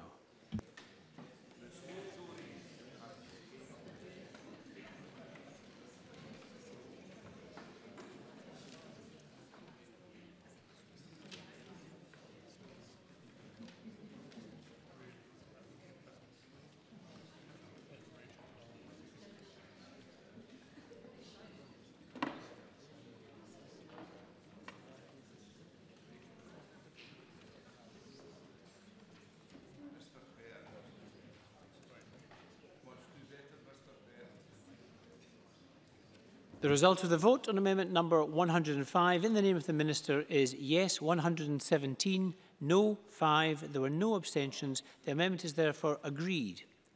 Can I call amendment 90 in the name of Alex Cole-Hamilton, already debated? Alex Cole-Hamilton to move or not move? Moved. That is moved. The question is that amendment 90 be agreed to. Are we all agreed? No. Or not agreed? We'll move to a vote. Members may cast their votes now.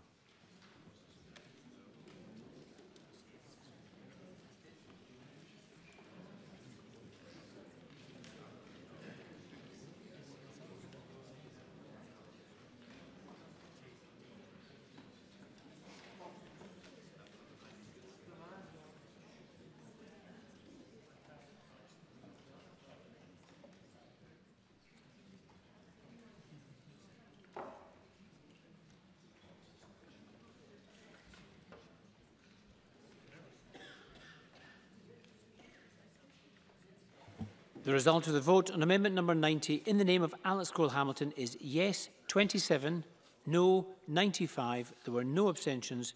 The amendment is therefore not agreed. I call amendment 91 in the name of Alex Cole-Hamilton. The member to move or not move? Moved. That is moved. The question is that amendment 91 be agreed to. Are we all agreed? No. Or not agreed? We'll move to a vote. Members may cast their votes now.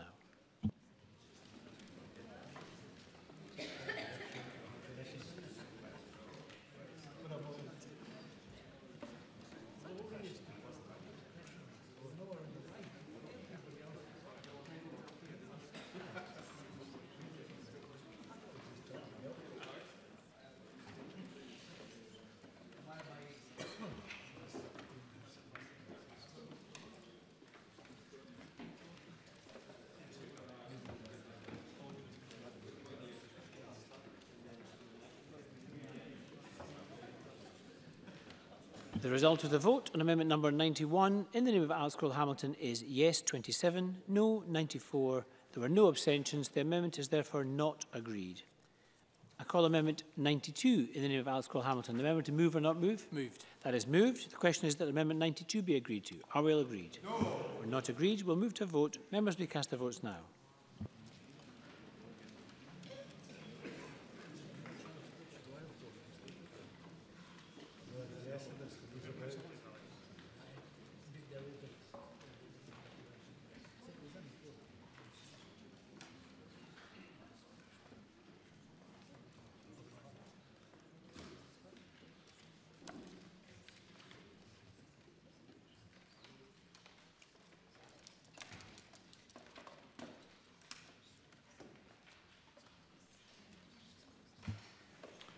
The result of the vote on amendment number 92 in the name of Alex Cole-Hamilton is yes 27, no 93. There were no abstentions. The amendment is therefore not agreed. I call amendment 93 in the name of Alex Cole-Hamilton, already debated. The member to move or not move? Moved. That is moved. The question is that amendment 93 be agreed to. Are we all agreed? No. We're not agreed. We'll move to a division. Members may cast their votes now.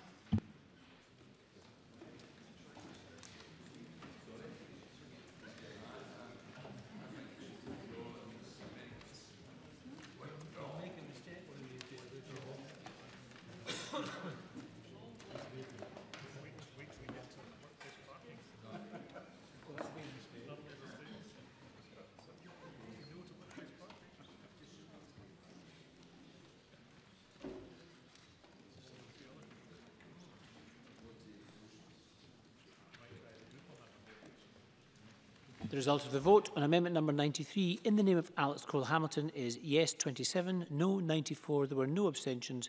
The amendment is therefore not agreed. call Amendment 94 in the name of Alex Cole-Hamilton. The member to move or not move? Moved. That is moved. The question is that Amendment 94 be agreed to. Are we all agreed? No. We're not agreed. We'll move to division. Members may cast their votes now.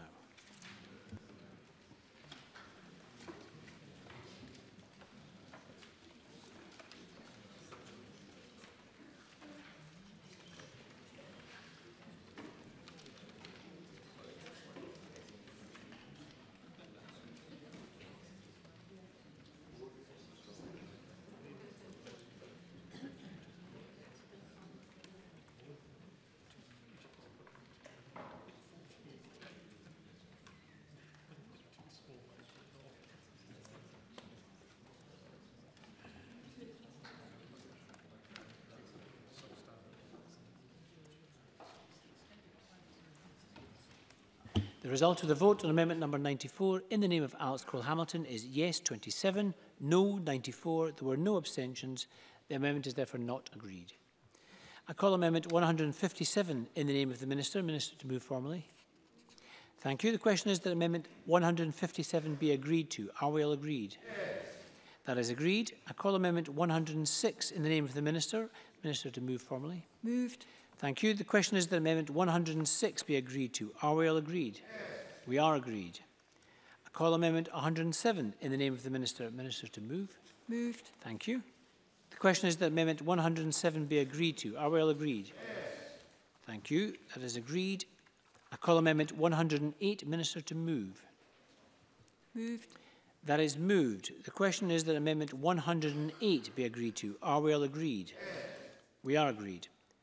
I call amendment 150 in the name of Daniel Johnston, already debated. Daniel Johnston to move or not move? Moved. That is moved. The question is that amendment 150 be agreed to. Are we agreed? No. We're not agreed. We'll move to division. Members may cast their votes now.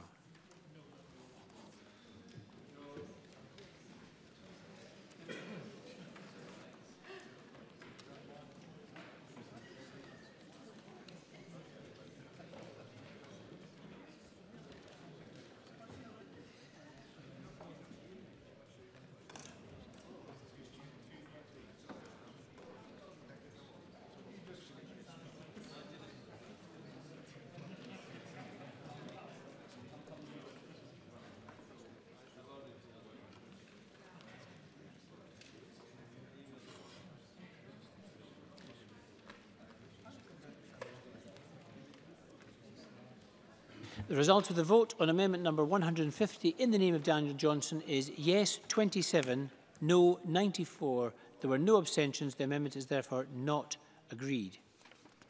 I call amendment 95 in the name of Alex Cole-Hamilton, already debated. Alex Cole-Hamilton to move or not move? Not moved. That is not moved. The question is, I call amendment 151 in the name of Daniel Johnson. Daniel Johnson to move or not move? Move. That is moved. The question is that amendment 151 be agreed to. Are we agreed? Yes. We're not agreed. We'll move to division. Members may cast their votes now. This is amendment 151.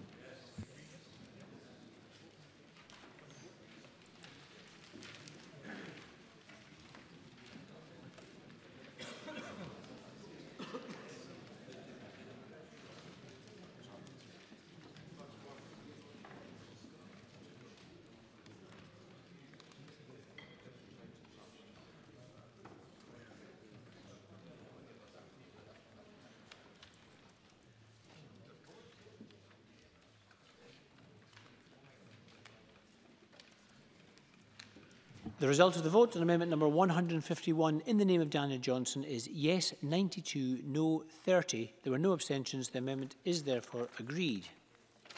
I call amendment 152 in the name of Ruth Maguire. Ruth Maguire to move or not move? Moved. That is moved. The question is that amendment 152 be agreed to. Are we all agreed? Yes. We're not agreed. We'll move to division. Members may cast their votes now.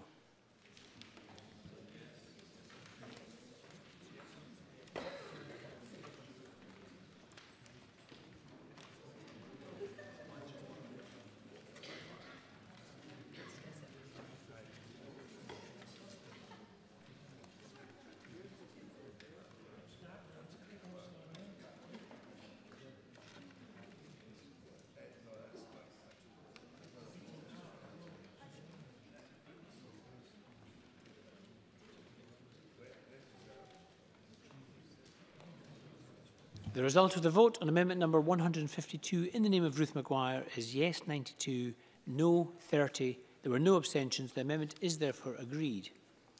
I call amendment 109 in the name of the Minister. Minister to move. Moved. Thank you. The question is that I beg pardon. I call amendment 109A in the name of Daniel Johnson, already debated with amendment 148. Daniel Johnson to move or not move? Moved. That is moved. So the question first is that amendment 149A be agreed to. 109A be agreed to. Are we all agreed? Yes. We are agreed. I call amendment 109B in the name of Daniel Johnson. Daniel Johnson to move or not move? Moved. That is moved. The question is that amendment 109B be agreed to. Are we all agreed? Yes.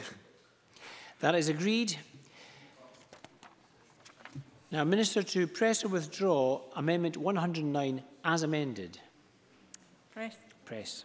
The question is that amendment 109 as amended be agreed to. Are we all agreed? Yes. We are agreed. I call amendment 153 in the name of Ruth Maguire. Ruth Maguire to move or not move? Move. That is moved. The question is that amendment 153 be agreed to. Are we all agreed? Yes. We are agreed. I call amendments 40 to 47 in the name of Alex Cole-Hamilton. Does the member wish to move or not move these amendments? Not moved. These are not moved.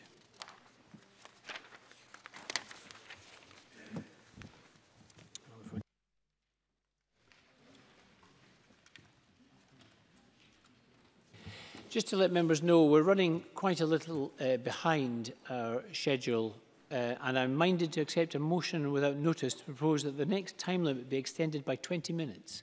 Minister, could I call on you to move such a motion? Moved. Thank you. The question is that...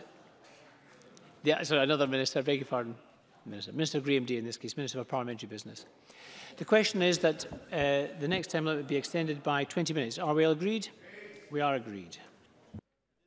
We're going to turn to Group 4 now, appeal processes, and I call Amendment 110 in the name of the Minister, Marie Todd. Grouped with amendments as shown in the groupings, can I ask the Minister to move Amendment 110 and to speak to all amendments in the group? Presiding Officer, these amendments relate to the timescales for implementing orders under Part 4 and the handling of appeals relating to them. I want to ensure that the system can work in practice and that children have the opportunity to properly utilise their rights of appeal. In reviewing these provisions, I decided that the timescales for making appeals was too constricted and the periods for implementing orders did not take proper account of the possibility of an appeal. Amendments 110, 116 and 134 allow permission to appeal to be granted only where it's been applied for and not by a sheriff on their own initiative to avoid the possible situation of a person being unaware of permission being granted and then being unable to lodge such an appeal. Amendments 111, 117 and 135 replace the current appeal time limit. This provides only 3 days within which to both obtain permission from a sheriff and lodge an appeal. The 3 days are currently not required to be working days. The time limit also does not take account of the possibility that the child might not have been present or represented at the hearing, so might not find out that an order had been made until the police have been able to provide them with a copy. The time limits are altered so that the child will have 3 working days to seek permission to appeal, beginning with the day after the day on which a copy of the order is provided. Where the police want to appeal a refused order, they'll have 3 working days, beginning with the day after the day of the decision. If permission to appeal is granted, the appeal will have to be lodged within 3 working days of the decision giving permission. Amendment 142 defines working day for this purpose. Amendments 112, 118 and 136 will apply when where there is an appeal and the decision of the Sheriff Appeal Court is to uphold an order made by a sheriff or vary it. These amendments allow the appeal court to set out an implementation period. This will be necessary where there are actions authorised by the order which have not been carried out. These provisions are needed to make sure that the appeal procedure works properly. Finally, Amendment 114 provides for a requirement on the police to explain an interview order to the child in an age-appropriate way, bringing the wording into line with related provisions. It's technical, but nonetheless will have an important practical effect for children. In summary then, these amendments seek to provide further clarity on the operation of the new system and ensure that children can make appropriate use of safeguards afforded to them. I encourage members to support them. I move Amendment 110. Thank you. The motion we just passed is likely to have the effect of moving decision back by 20 minutes. However, I also have to move an internal group time under Rule 9.8.4a to allow this particular group to continue beyond the limit. I call Oliver Mundell. Officer, I speak very briefly in support of these amendments. We support the approach that the Minister has taken and welcome the clarity these bring to the bill. Thank you for that clarification. Does the Minister wish to add any comments on winding up? The question therefore is that Amendment 110 be agreed to. Are we all agreed? We are agreed. I call Amendment 111. Minister to move. That is moved. The question is that Amendment 111 be agreed to. Are we agreed? We are agreed. Minister to move Amendment 112. Moved. That is moved. The question is that Amendment 112 be agreed to. Are we agreed? Yes. We are agreed. I call Amendments 48 to 51 in the name of Alex Cole-Hamilton. That's all right, yes. Amendments 48 to 51 in the name of Mr. Cole-Hamilton. Member to confirm that he is not moving these amendments. Apologies, Presiding Officer, not moved. That's not moved. And we're going to turn to group number 5, the questioning of certain children, child interview rights. All right, we've still got some business to get through here. Group 5, questioning of certain children, child interview rights practitioner. Could I call Amendment 113 in the name of the Minister, grouped with the amendments as shown? Minister to move Amendment 113 and to speak to all the amendments in the group. Presiding Officer, at stage 1, a number of respondents raised concerns about the proposal to have an advocacy worker present when a child under 12 is expected to take part in an investigative interview. Since stage 1, I have carefully considered these concerns. We also conducted a discreet engagement exercise with key partners on alternatives. Those responses and our analysis have been published and shared with the Equalities and Human Rights Committee. I also alerted the committee to my intention to bring forward amendments at stage 3 to address these concerns. My intention is to not just raise the age of criminal responsibility, but to do so meaningfully. That means lifting children under 12 out of the criminal justice system altogether. But police and other agencies will still have to investigate incidents of significant harm. If a child is to be interviewed, they must have their rights and interests protected. Investigative interviews are non-criminal, which is why Amendment 120 removes a reference to the Criminal Justice Scotland Act 2016, brought in at stage 2.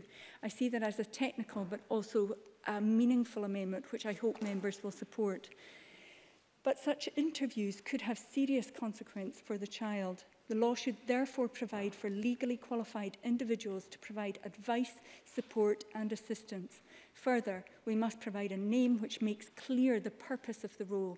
Child interview rights practitioner, in my view, achieves that. We need such practitioners to have appropriate skills and knowledge of working sensitively with children and of the children's hearing system.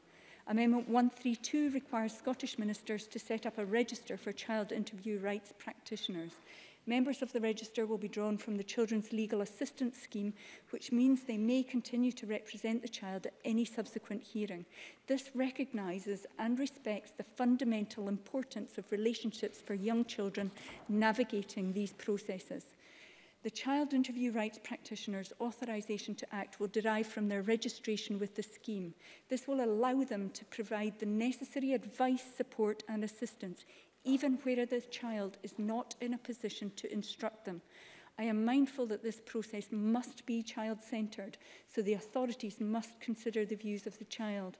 Children should have a choice about who supports them, and practitioners must have regard to the views of the child in relation to the extent of the advice, support and assistance they wish, and the ways in which the child wishes to receive that.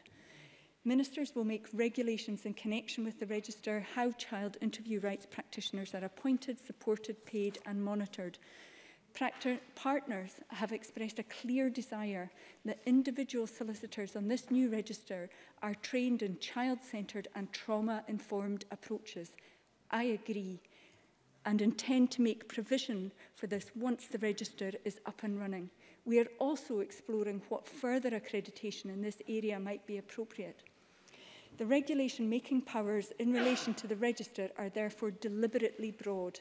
Clearly, I would expect also the review of the operation of the Act to consider how this new measure is operating in practice. It's worth noting that, as with some of the other provisions in this bill, this is an entirely novel and innovative measure designed to further children's rights when the age of criminal responsibility is raised. I would therefore hope and ask that members support these amendments. The fundamental purpose of the role remains the same, but these changes make clear that protecting rights, age-appropriate practice and building trusted relationships are at the core of our approach. I move Amendment 113. Thank you, and I call Alex Cole-Hamilton to be followed by Gail Ross.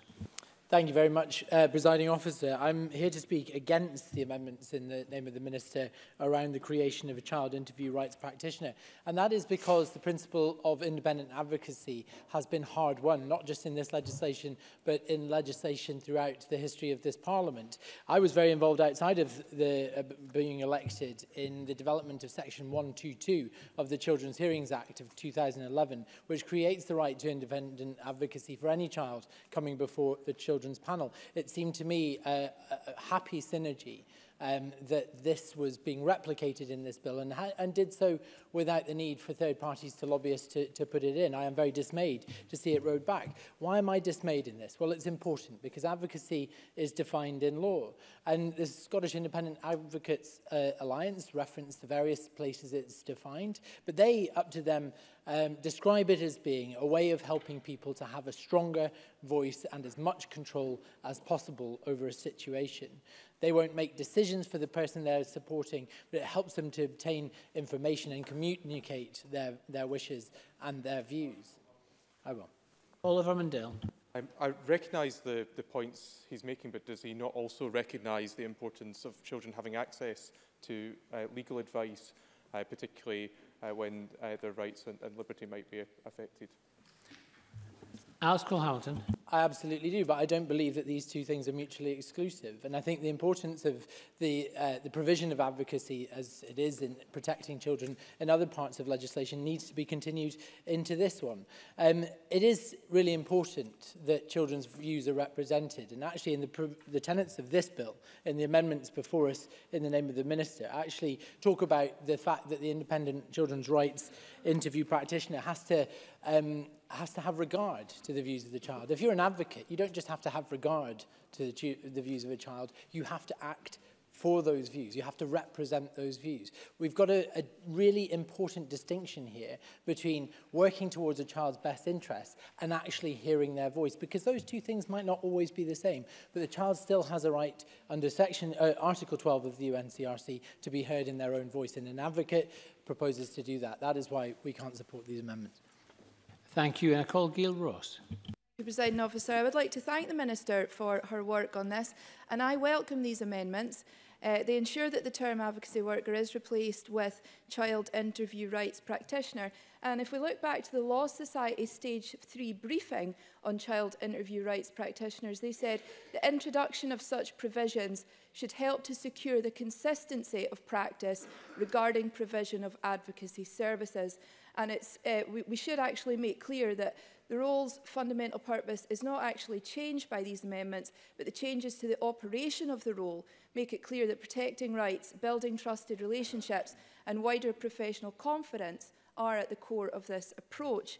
Now, these amendments also seek to make clear the qualifications expected by setting out they will require to be registered solicitors, and it also allows Scottish ministers to establish a register of these persons who are authorised to carry out that role.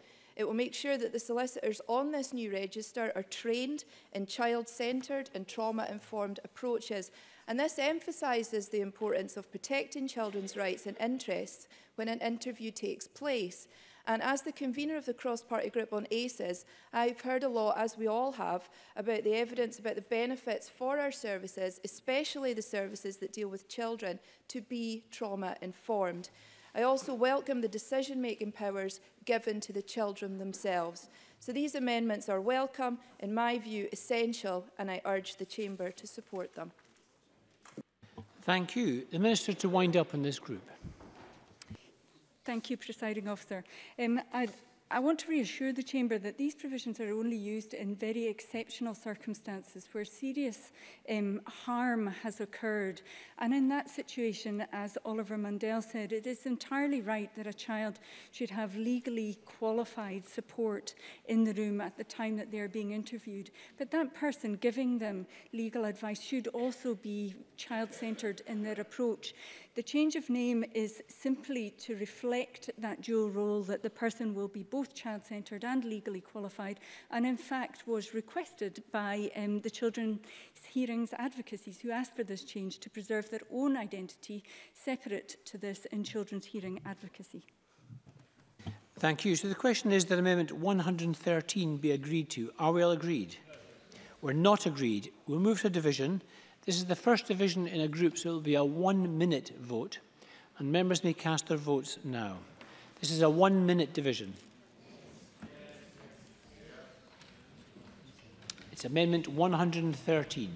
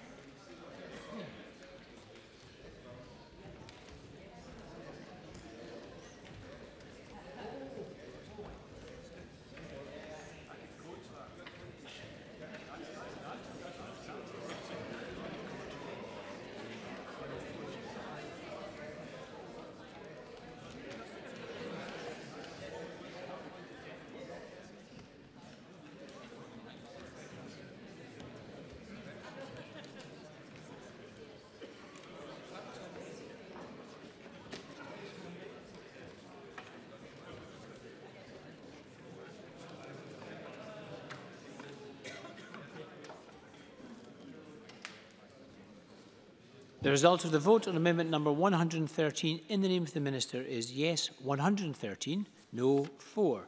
There were no abstentions. The amendment is therefore agreed. I call amendments 52 and 53 in the name of Alex Cole-Hamilton. Amendments 52 and 53, the member to move or not move? Not moved. Those are not moved. I call amendments 114 to 130, all in the name of the Minister. Minister to move amendments en bloc. Moved en bloc. Thank you. Does any member object if I put the questions on amendment 114 to 130 en bloc? No one objects. Therefore, the question is that amendments 114 to 130 are agreed to. Are we all agreed? Yes. We are agreed. I call amendments 54 to 57, all in the name of Alex Cole-Hamilton. Mr. Cole-Hamilton to move or not move? Not moved. Those are not moved. I call amendments 131, 132 and 133 in the name of the Minister. Minister to move en bloc. Moved. That is moved. Does any member object if I put these three questions en bloc? No, that is good. The question is that amendments 131 to 133 are agreed to. Are we all agreed? Yes. We are agreed. I call amendments 58 to 69 in the name of Alex Cole-Hamilton. Mr. Cole-Hamilton to move or not move? Not moved. Those are not moved. I call amendments 134, 135 and 136 in the name of the Minister. Minister to move en bloc. Move it en bloc. Thank you. Does anyone object if I put these three questions together en bloc? No one objects. The question is that amendments 134 to 136 are agreed to. Are we agreed? Yes. We are agreed.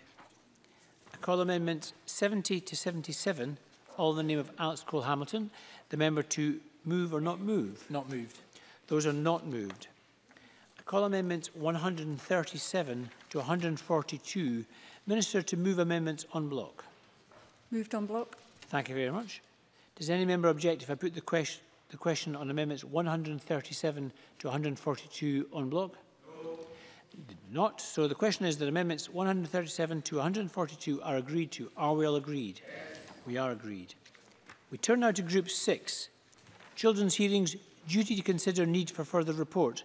Can I call Amendment 154 in the name of John Finney, grouped with Amendment 143? And I would point out that if Amendment 154 is agreed to, we cannot call Amendment 143 as it will be preempted. So John Finney to move Amendment 154 and to speak to all amendments in this group. Thank you, Presiding Officer, and I move Amendment 154 in my name. I'm not on the committee that's been responsible for scrutinising this bill, but I've followed its progress with great interest, and certainly of late I've done a lot of reading about it. And people will know that in the previous session, Mary Fee was the convener of the Equal Opportunities Committee there, and I hope that we work jointly to advance the cause of children's rights. Mary's concerns that we were not getting it right for every child prompted her to introduce Section 63A of the bill at Stage 2. And it's a concern that I share. However, I've also reflected on the response this section has prompted from agencies such as the Scottish Children's Report Administration and the Children's Hearing Scotland.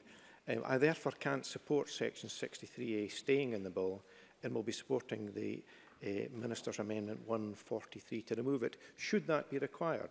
But I hope that's not the case. The debate around this issue has brought out the need to assure and make clear the powers and opportunities that exist within the hearing system to seek information and any assessments or reports that will help better decisions be made about children who require support. I welcome the Minister's intention in her letter to do more in this area, but I think we can go further, and that it would be helpful for everyone working to support the needs and best interests of vulnerable children for this Parliament to go further. By bringing forward Amendment 154, I seek to offer a positive solution around which I hope we can all agree. My amendment equips children's hearings with the tools to gather the best information possible. It means that child-centred individual assessment of needs at children's hearings can be carried out supported by whatever information they consider necessary and relevant. This could include the types of reports outlined in Section 63A, but I think it's crucial that we do not limit what sort of assessment or information might be sought. Surely that should be decided based on what a child's individual needs are and which are relevant to the circumstances and challenges in a child's life. I have some concerns too about the focus on what appears to be a medical approach in this section. I've met a lot of reporters in my time, indeed many people who provide a great service serving as children's panel members. They do a fantastic job, and in the vast majority of cases, hearings will get it right. But if we can help them get it right for all children by putting something helpful into legislation, I think we should do that. That's what this amendment seeks to do. Thank you. Thank you. Could I call the Minister to speak to Amendment 143 and the other amendments in the group? Thank you, Presiding Officer. Section 63A was introduced to the bill at Stage 2 by an amendment lodged by Mary Fee. It introduces a compulsory psychiatric assessment for any child whose conduct is a material consideration in a hearing.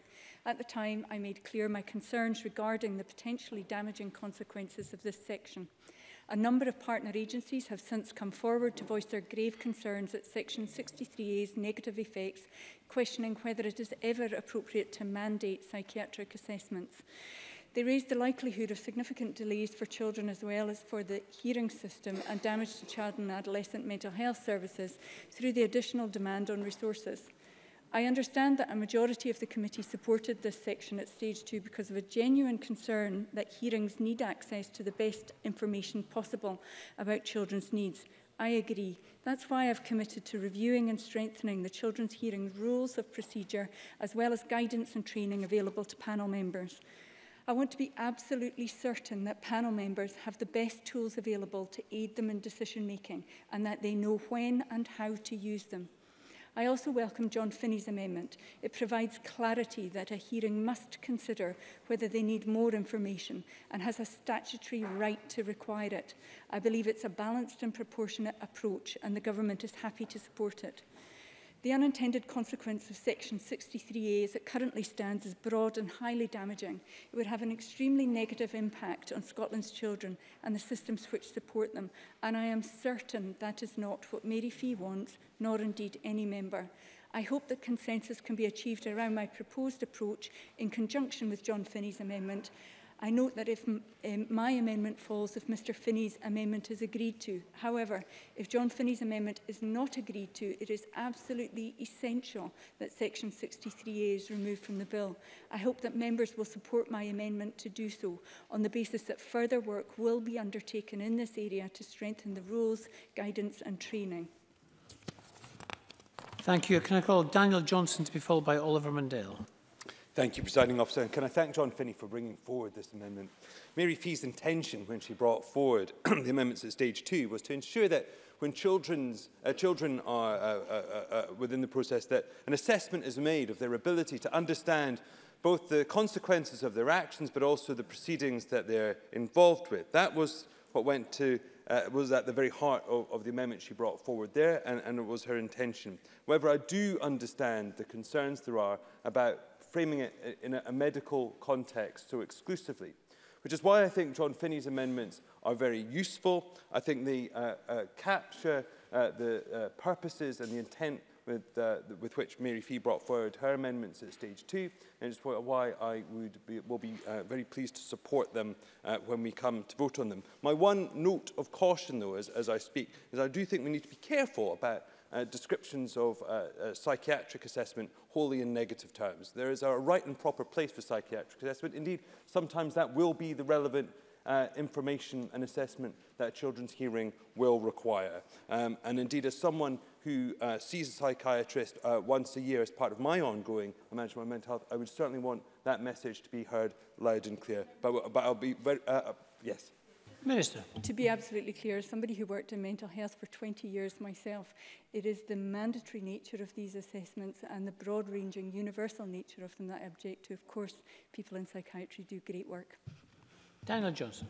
I very much welcome the Minister's clarification. That's extremely useful. I was essentially just putting my very predictable tuppence worth on that particular issue because it's very important to me. But with that, I'll close. Thank you, Presiding Officer. Thank you very much. I call Oliver Mundell to be followed by Fulton McGregor. Oliver Mundell. Thank you, Presiding Officer. I certainly was convinced, and I know other members on the committee were convinced by Mary Fee's arguments at the time, notwithstanding the concerns the Minister had raised, because we hoped that it would mean that at this stage something workable would come forward. I think the proposal from John Finney in his amendment is workable and will address the concerns. We wanted to make absolutely sure that there was no circumstance in which children would go into the hearing system with any less rights than they would have if they were appearing in court, and getting the right reports and evidence to make an informed decision certainly is something that we can support. And if that doesn't pass, we will support the Minister in removing an unworkable provision from the bill. Thank you. Thank you. And I call Fulton McGregor. Thanks, Presiding Officer. And I just want to speak very briefly as well in support of John Finney's amendment and the Minister's amendment, if that's required. At stage 2, I had serious reservations about Mary Fee's amendment, and I don't think that that she would have wanted the unintended consequences. I think that Daniel Johnson's articulated that really well, but to have a mandatory psychiatric assessment was just something that I was really opposed to. And I went down the line of the re-traumatisation of children, and perhaps it could be expected that children that are perhaps getting involved in the justice system in offending behaviour of a sort, it could be expected that they have maybe faced trauma in their own early years, and I was really worried about the possible re-traumatisation. So I know that wasn't Mary Fee's intention, and we seem to have moved on from then, and I support both John Finney's amendment and the Minister's if it's required. And I call John Finney to wind up in this group. Thank you, Presiding Officer. I'll be brief. I want to thank Mary Fee for raising this originally there, and I certainly concur with it. There's no suggestion other. It was well intended, and it's afforded us the opportunity to clarify that we can better meet the needs and interests of children, and certainly there should be no stigma around any of the reports that are required, whether they're psychiatric or otherwise. That's as a bill should be, and I would urge members to support it. If they don't support, I hope they will join me in supporting the Minister's amendment on the basis that she's promised to do more work on this through the rules and guidance for the hearing system. Thank you. Thank you very much. And the question is that Amendment 154 be agreed to. Are we all agreed? We are agreed. And that preempts Amendment 143. Therefore, we move to Amendment 145. I call Amendment 145 in the name of the Minister. Am I right? Moved. To move Amendment 145, Minister. Moved. Thank you. The question is that Amendment 145 be agreed to. Are we all agreed? Yes. We are agreed. I call Amendment 155 in the name of the Minister. Minister to move formally. Moved. Thank you. The question is that Amendment 155 be agreed to. Are we all agreed? Yes. We are agreed. I call Amendment 96 in the name of Alex Cole-Hamilton. Alex Cole-Hamilton to move or not move? Not moved. That is not moved.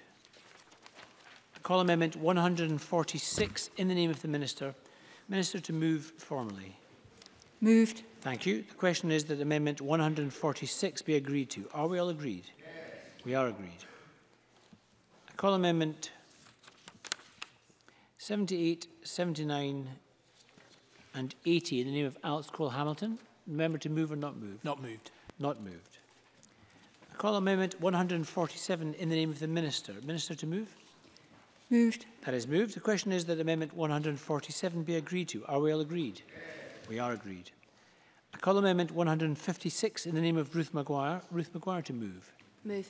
That is moved. The question is that Amendment 156 be agreed to. Are we agreed? Yes. We are agreed. I call Amendments 81 to 84 in the name of Alex Cole-Hamilton. Alex Cole-Hamilton to move or not move? Not moved. Those are not moved.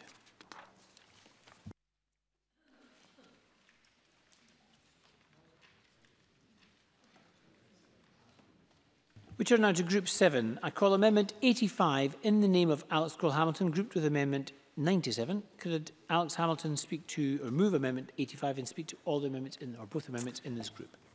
Thank you, Presiding Officer, and I move the amendments in this group in my name. I recognise that the hour is late in their submission, but so too was the conversation that precipitated them. I had a meeting with the Minister and her team, which concerned me greatly in terms of discussion that we had around the implementation of this bill. They suggested that due to training requirements by Police Scotland, there could be a significant delay in us even implementing a new ACR of 12. That was news to us. We had taken no evidence whatsoever from Police Scotland suggesting there was a problem or a delay would be necessary in terms of the point between Royal Assent and the point it becoming live at 12. The Minister said in her own remarks in Group 1 that we want to raise the age to 12 now. Well, let's do that now. It's important to recognise that we have failed the international community's expectations in what the amendments we failed to pass today. Let's not go further, compound that failure still further, and allow people as young as 8 to be held criminally responsible for the next potentially 18 months or more as we finalise the commencement of this procedure. We recognise every institution, every organisation that we took evidence from at stage 1 said they were ready to implement 12 now. I can't see any other reason for delay other than prevarication, other than the government's lack of will so to do. We are already long-grassing any future reform here. A review that reports in 3 years won't see meaningful change for another 2 thereafter. So we won't even achieve the de minimis position of international expectation for at least 5 years. Let us not compound that by remaining at 8 for the next year and a half. Thank you. I call the Minister.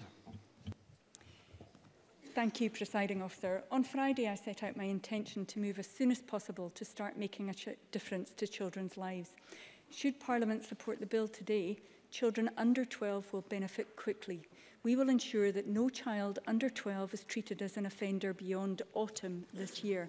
We'll make sure we recognise and respond to victims' needs, and our intention is to deliver Part 2 of the Act within 12 months of Royal Assent. But as we have seen with the debate today around key measures in Part 4, there are significant complexities around some key changes to this legislation. There is a need to ensure that there are adequate resources, guidance and training in place prior to commencement. We cannot put children, communities and victims at risk by rushing into changes without being certain that all responsible are ready to make the new law real in practice. Alex Cole-Hamilton. I'm grateful for the Minister giving way. Can she give Parliament an assessment of when she expects Part 1 to finally be implemented and the new age of 12 established? Minister. So an implementation group has been established to take the required work forward, as well as delivery groups to advise and develop how we put the law into practice in key areas of this bill.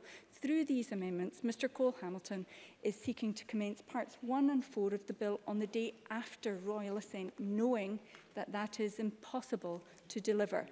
This would simply put children at risk. None of the required preparatory work with key partner agencies could be completed within that timescale. It would be hugely irresponsible for this Parliament to put children and professionals in such a position. Within Part 4 alone, there is secondary legislation to be drafted and laid. There is guidance to develop and consult on. There is training to be undertaken. There are Sheriff Court rules to be changed. And importantly, there is work to be undertaken to protect the interest of victims. Victims need to know that there are still processes in place which will investigate incidents of significant harm appropriately. We must provide them with reassurance that when harm has happened to them, it is still going to be meaningfully investigated and addressed. We will not succeed in securing long-term confidence for this fundamental shift in our approach to children, or indeed in any other shift we seek to make in future, if we do not take the time to get this right. We need to take people and communities with us, and on that basis, I strongly encourage members to reject Amendments 85 and 97. Thank you. And before Daniel Johnson wishes to speak, and Alex Cole-Hamilton will have the chance to wind up, but we're just running out of time again. So Minister Marie Todd, in this case, could I minded to accept a motion without notice to extend the time limit by another 5 minutes? Moved. Thank you very much. The question is that we extend our time limit by another 5 minutes. Are we all agreed? We are agreed. Thank you very much. I call Daniel Johnson. Briefly, Presiding Officer, I'd like to just begin by reassuring Alex Cole-Hamilton that defending the government is not my usual MO, but in this case, I think everything that the Minister said is absolutely correct. Notwithstanding the fact that there is significant amounts of guidance that needs to be drafted and changes that need to be made, preparations, there is also the fact that the police themselves are requiring legal clarification over key provisions in this bill. It would therefore be extremely reckless to commence this bill straight after royal assent, which is why we'll be supporting the government in rejecting these amendments. Thank you. Thank you. And Alex Cole-Hamilton to wind up. Well, I'm just very dismayed by what I've heard, Presiding Officer. Let's remember that our journey towards increasing the age of criminal responsibility was started by the United Nations in 2012. That back then, Aileen Campbell, as Minister, committed within the life of that Parliament to get us to this stage. We didn't. We failed to pass amendments in the name of my friend and colleague, Alison McInnes, at stage 3 of a bill in 2014. But as a proviso against that, the government established a review which took 3 years and did all the work that we've described, ascertained all the changes that need to happen in our institutions, and reported 2 years ago. It's taken 2 years to get to this point, and yet we are long-grassing this potentially for another 2 years. I think it's an absolute outrage, Presiding Officer, and we'll certainly continue to press these amendments. The question is that Amendment 85 be agreed to. Are we all agreed? No. We're not agreed. We'll move to division. This is the first vote in the division, so it'll be a 1-minute vote. Members may press their votes. Press the buttons now. This is Amendment 85.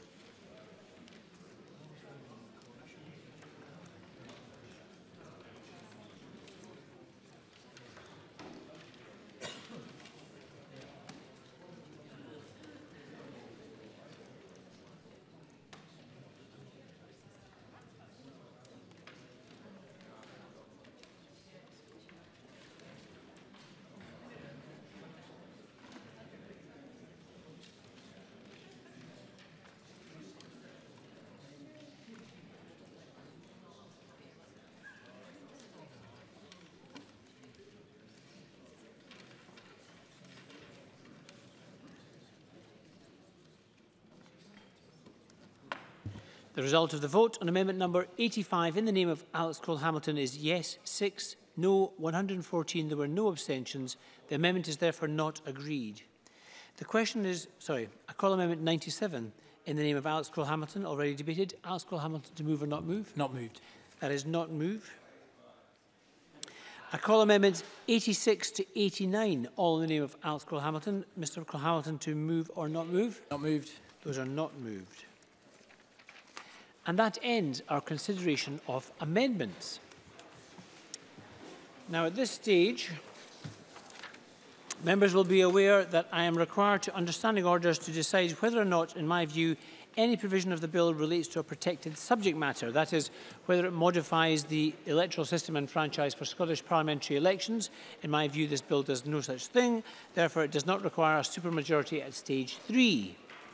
So we're going to move on to that stage 3 debate. And just for members' information, decision time will now be 5:45. Okay? Decision time will be 5:45 this evening.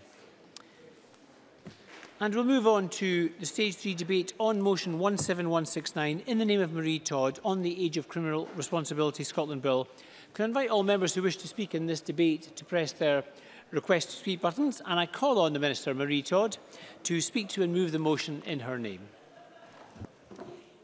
Presiding Officer, in the words of Dr. Seuss, a person is a person no matter how small.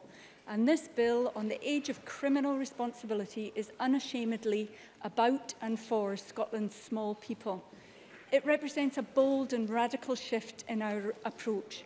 This week in particular, we should recognise that devolution enables us to forge a different path. When we raise the age of criminal responsibility to 12, Scotland will be leading the way in the UK. And unlike some of our international neighbours, there will be no exceptions in Scotland. Presiding Officer, no child under the age of 12 in Scotland will ever again be arrested or charged, be treated as an offender, or have any childhood conviction follow them through life. During the bill process, we heard moving personal accounts from adults of the consequences of convicting young children. They told us of the need to do things differently. As James Doherty of Scotland's Violence Reduction Unit put it, you will never punish a young person into a better way of being. You can only love and nurture them into a better way of being. That is what this bill seeks to do. It is a strong statement of intent that when young children cause harm, we still treat them as children. We will protect their interests and support their needs. We will no longer let their life chances be damaged as they grow into adulthood by disproportionately disclosing information. Along with the Management of Offenders Bill and the forthcoming Disclosure Bill, we are about to see a fundamental shift in the way that we view the actions of children and young people. As part of this work, we have introduced an entirely novel concept into our care and justice system through an independent reviewer. They'll provide safeguards on the future disclosure of information about the behaviour of a person in their childhood. This bill makes a number of such innovative reforms. It embeds children's rights throughout its measures, particularly where a child is believed to have been involved in significant harm. We've provided powers for public agencies to investigate such incidents, but in doing so, we will ensure that children's well-being is a primary consideration, that children have access to independent, child-centred advice, support and assistance, will receive information in age-appropriate ways, have a right to appeal, and be protected against the unnecessary keeping of forensic samples and prints.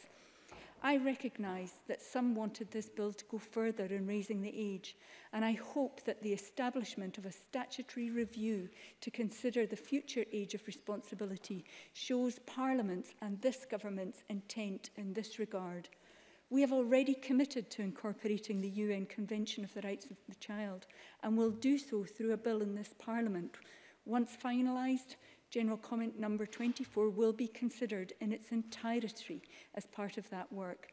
But let me be clear, our approach to this bill is not simply about building popular support. It is about building confidence. We are determined that children will no longer be treated as offenders. That requires a meaningful departure from adversarial criminal investigative techniques and experiences. The police powers in the bill are intended for use only in the most exceptional circumstances, where the seriousness of conduct under investigation is very grave and the circumstances of the case mean that the powers are the only way of getting to the truth of the matter. Daniel Johnson.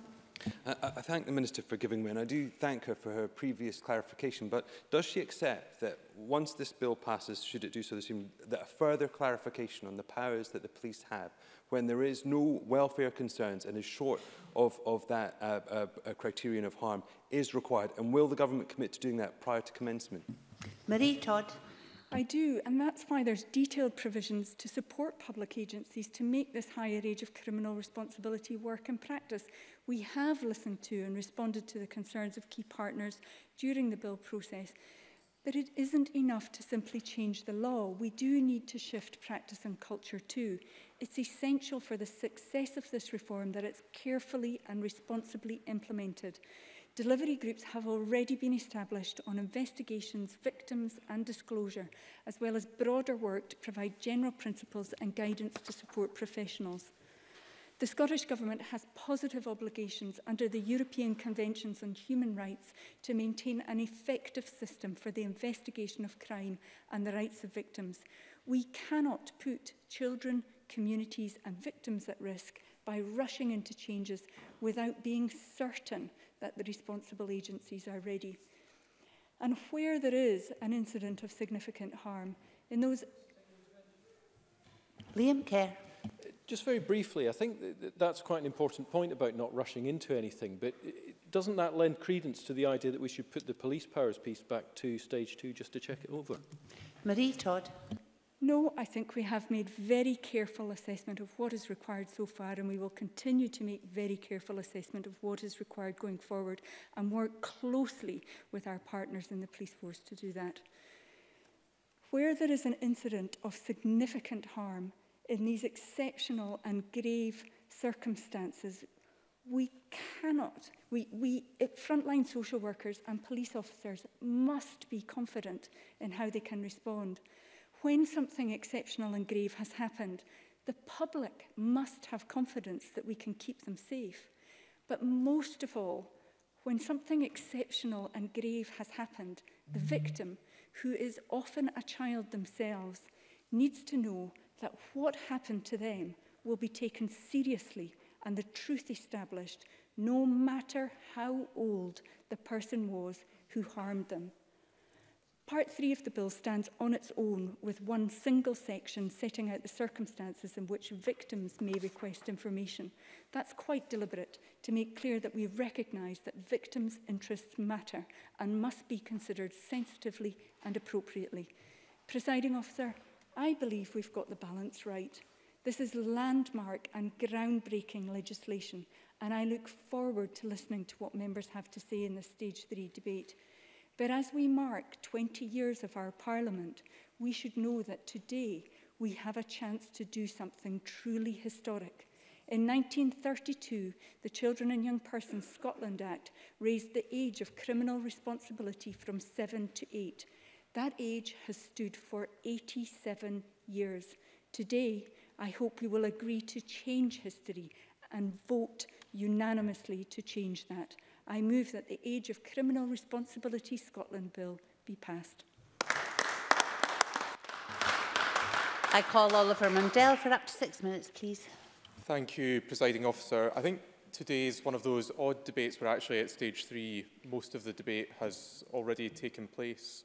I think we'll find at decision time that there is consensus across the chamber that we should move to 12. I understand there are members and parties within the chamber who would like to see things go still further.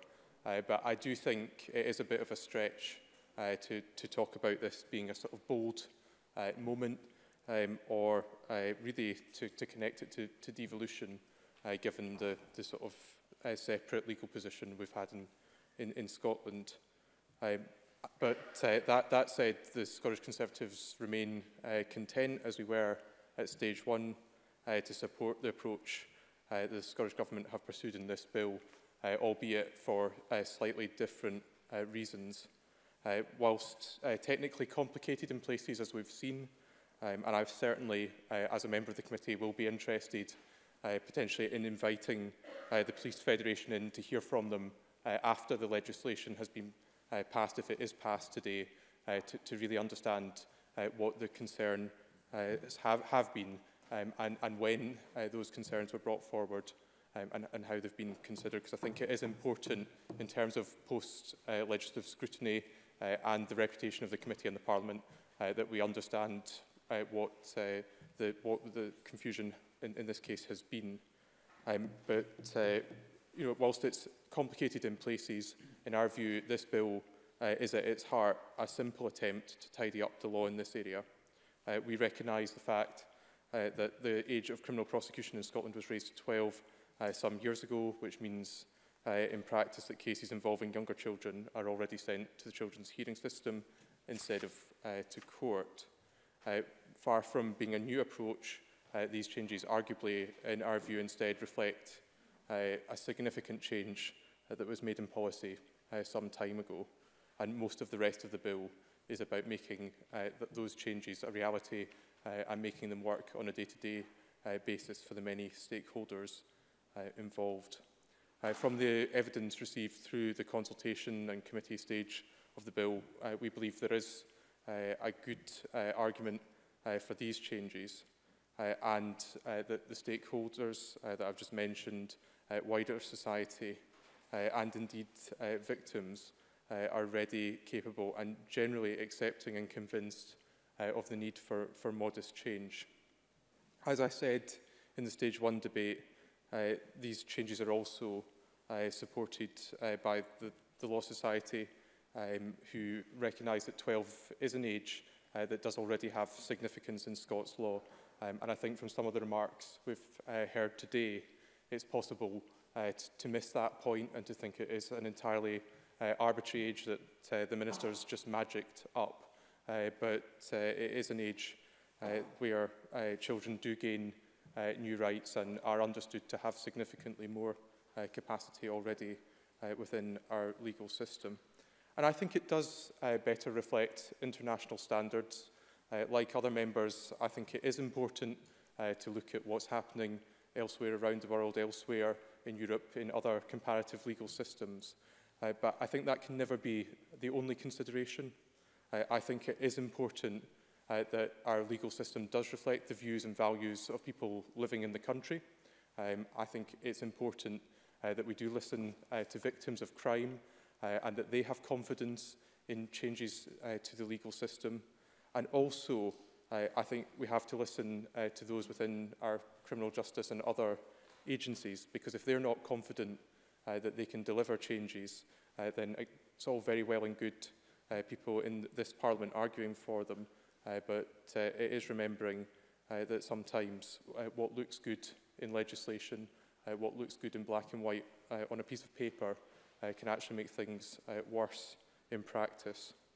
But we do think that it is important and that most people would recognise that those under the age of 12 should not be simply labelled and treated as offenders for the rest of their life, but that has to be balanced against a robust system that does tackle serious harm. And in this bill, we think the right balance has been struck, and that is why there will be broad consensus.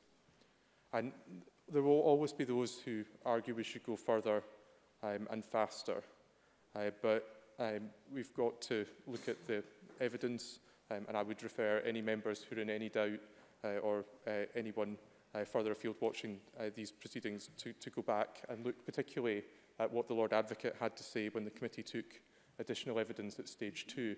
That was very powerful and compelling, and I think the committee was right. I certainly was keen that the committee did take that additional evidence, but having taken that additional evidence, having indulged members of the committee who really wanted to push on these issues, it then seems somewhat odd to ignore what has been said. I'm also, Presiding Officer, as I close, very mindful of what victims will think, and I'm pleased that my colleague Annie Wells will set out some of our thinking in that area in more detail. Thank you.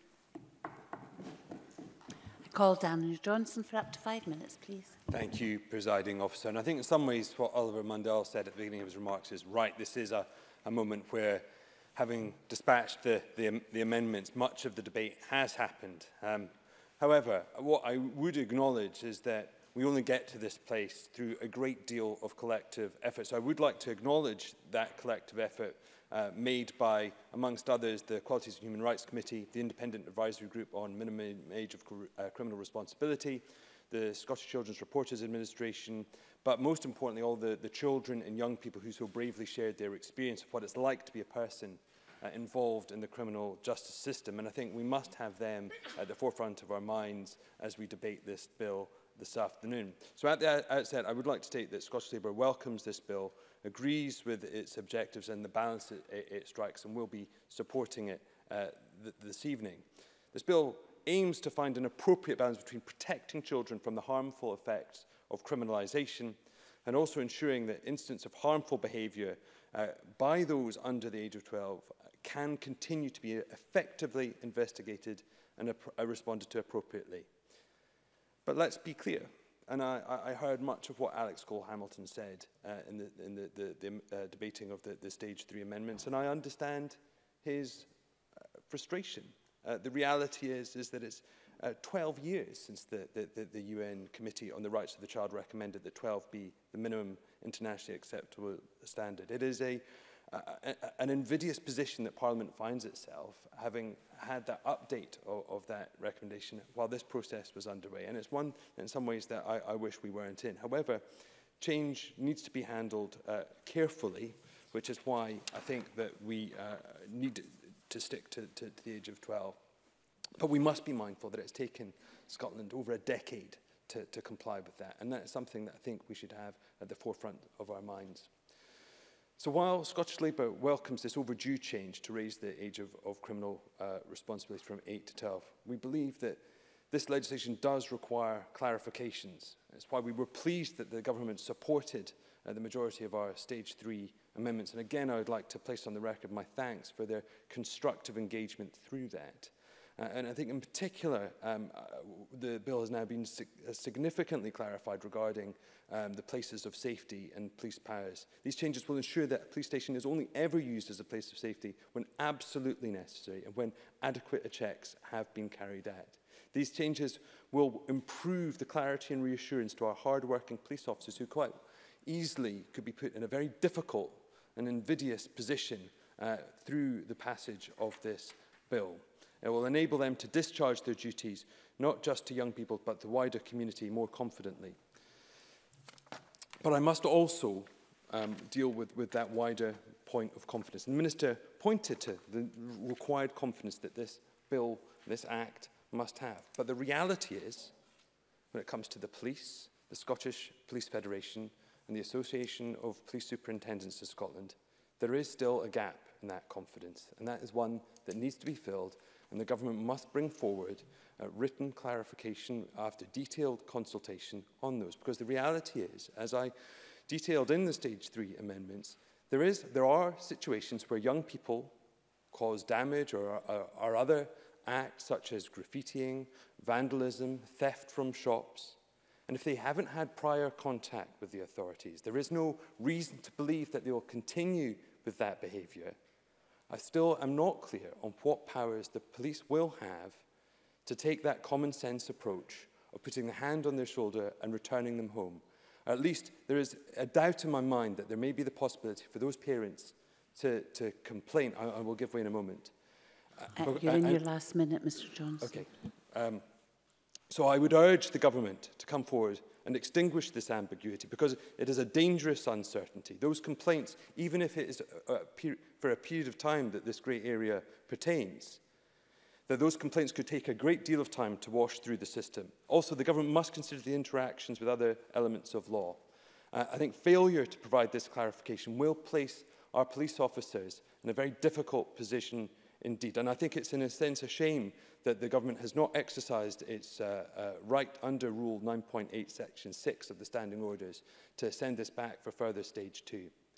I will be following this debate, writing to the Lord Advocate, asking for his views on both the status of these powers in conjunction with other elements of the law, and indeed whether or not there is any question mark whether or not police officers could be charged with abduction if they return a child home against that child's will, where there are no further concerns. So Scottish Labour is committed to preventing our most vulnerable children and young people from being exposed to the harmful effects of the criminal justice system. But this bill does have shortcomings, and the government must bring forward clarifications prior to commencement. Thank you. Call Alex Cole-Hamilton for 4 minutes, please. Thank you very much, Presiding Officer. The Minister has used throughout the course of this debate words like radical and historic and bold. This bill is none of those things, and it is, in fact, a dismal day for all of us. It's a dismal day for the Scottish Parliament. It's a dismal day for Scotland's children and young people, and I find it hard to put into words the anger and disappointment I feel at the missed opportunity in this legislation and the realization that we are actually living in a far more socially conservative country than I had hoped. The scales have fallen from my eyes. So if you'll permit me, I'll use the first part to lean on the words of somebody else, and that is Lindsay Hanvidge, who I referenced in the group around place of safety. Lindsay said to our committee, the first night I went into care was in May 2007. There were loads of police outside the flat where we lived, and social work was there. When I went upstairs, they told me that my brother and my sister were getting taken away from my mum. I kicked off a little bit and I told them I did not want to leave my mum. My mum was going to be left by herself. They took my behaviour as harmful behaviour, as I was just kicking off. That is how it felt to me, as if I was just kicking off for the sake of it. They put me in handcuffs in my mum's house in front of her, and my brother and my sister. I was 13, my sister was 6, and my brother was 15. They took me out of the house. I was not even dressed properly. I remember having jammies on that had a hole in the back. I did not realise that they were the ones I'd put on, but they still had me cuffed at the front, and they were forcibly removing me from my mum's house. I got my first charge that night. When I got to the bottom of the close, they were pulling me about the place. I was quite a weak girl when I was 13, and I hit him. It was just I wanted him away. I wanted to get back up the stairs and make sure my mum was okay. I got taken to the police station that night. This happened at about 10 or 11 o'clock at night. I was not picked up until about 7:30 the next morning. I was taken to a children's home where my brother and my sister were. They had spent the first night in a children's home. I spent my first night in care in a prison cell, locked up. I had done nothing wrong. It felt like I had done something wrong. That was my first experience of being charged or being involved with the police. And that was them taking me to a place of safety. It did not work out for me that way. Presiding Officer, we have failed Lindsay Hanvidge. And there is nothing in this bill that would have changed her story, either the age at which she was charged or the incarceration in a cell as use of place of safety. And I think it is an outrage and a stain on this Parliament's reputation that we have, against the better judgment of the international community, who intervened twice in the conduct of this legislation, who intervened twice and were rebuked and rebuffed by this minister, who said that we have some sort of sense of moral exceptionalism, which does not frankly exist, and yet we are found wanting in terms of the de minimis expectations of international precision. Minister, I believe your government will come to regret the timidity you have shown today, the goodwill that you have and your party have built in laudable policy change in areas like the age of leaving care, in other aspects of child protection, will have evaporated after today, after you did not heed the call of witness after witness, organisation after organisation that said we had an international imperative to get to 14. How can we, if it's going to be 5 years before we get at the very earliest the opportunity to change this again, waiting 3 years for a review and then the resultant legislation to pass? How can we stand in judgment over countries like Russia or like China over their human rights abuses when they have higher ages of criminal responsibility than we do? I do not believe that we should celebrate the passing of this bill. You're clapping a deficient piece of legislation and failed ambition. More children will suffer because of this inaction. I hope it isn't another 80 years before we get to remedy that. I will be voting for the bill tonight. Frankly, because, as I said in my opening remarks, this government has presided over an age of criminal responsibility in its decade in office, which is frankly medieval. But I do not do so with any joy tonight. We now move to the open debate. Can I warn everybody we're really tight for time. You must come in at under 4 minutes, and I may have to shave some time off the closing speakers. So I call, first of all, Ruth Maguire to be followed by Mark MacDonald. Presiding Officer, I strongly believe that raising the age of criminal responsibility to 12 is the right choice for Scotland at this time.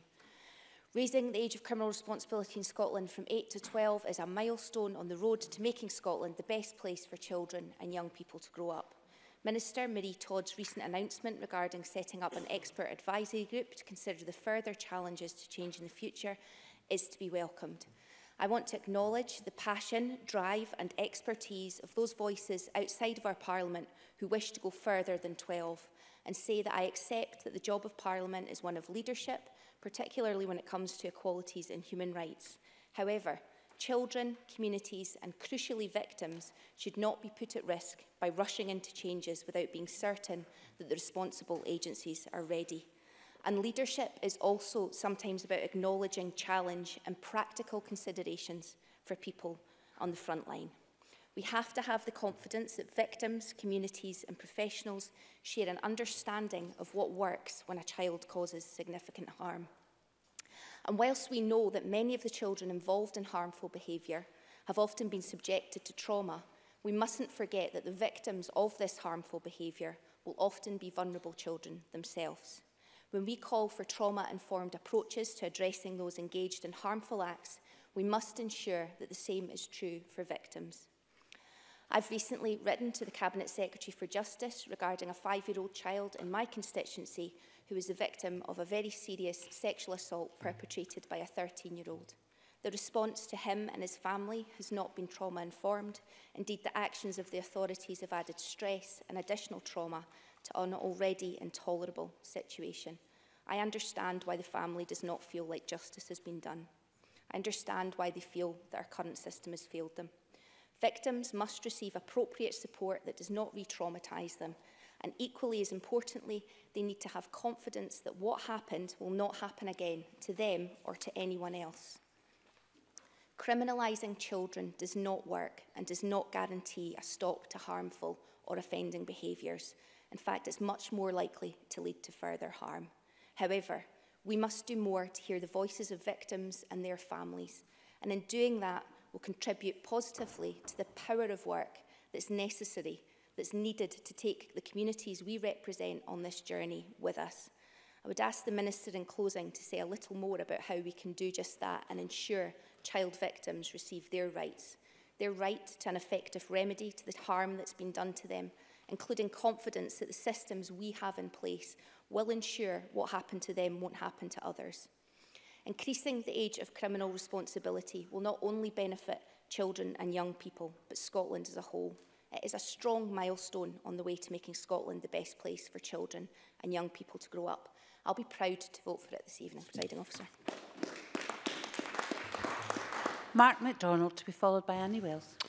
Thank you, Presiding Officer. A number of speeches so far have spoken about the nature of this legislation being overdue. And I think it's worth pausing to reflect that the comment that the Minister made about the length of time since the age of criminal responsibility was increased from 7 until 8. And during the period of that 80-plus year span, all of the parties in this chamber, with the exception of the Greens, have at some stage held the wheels of government and been in a position to be able to effect the change that we are now seeing today.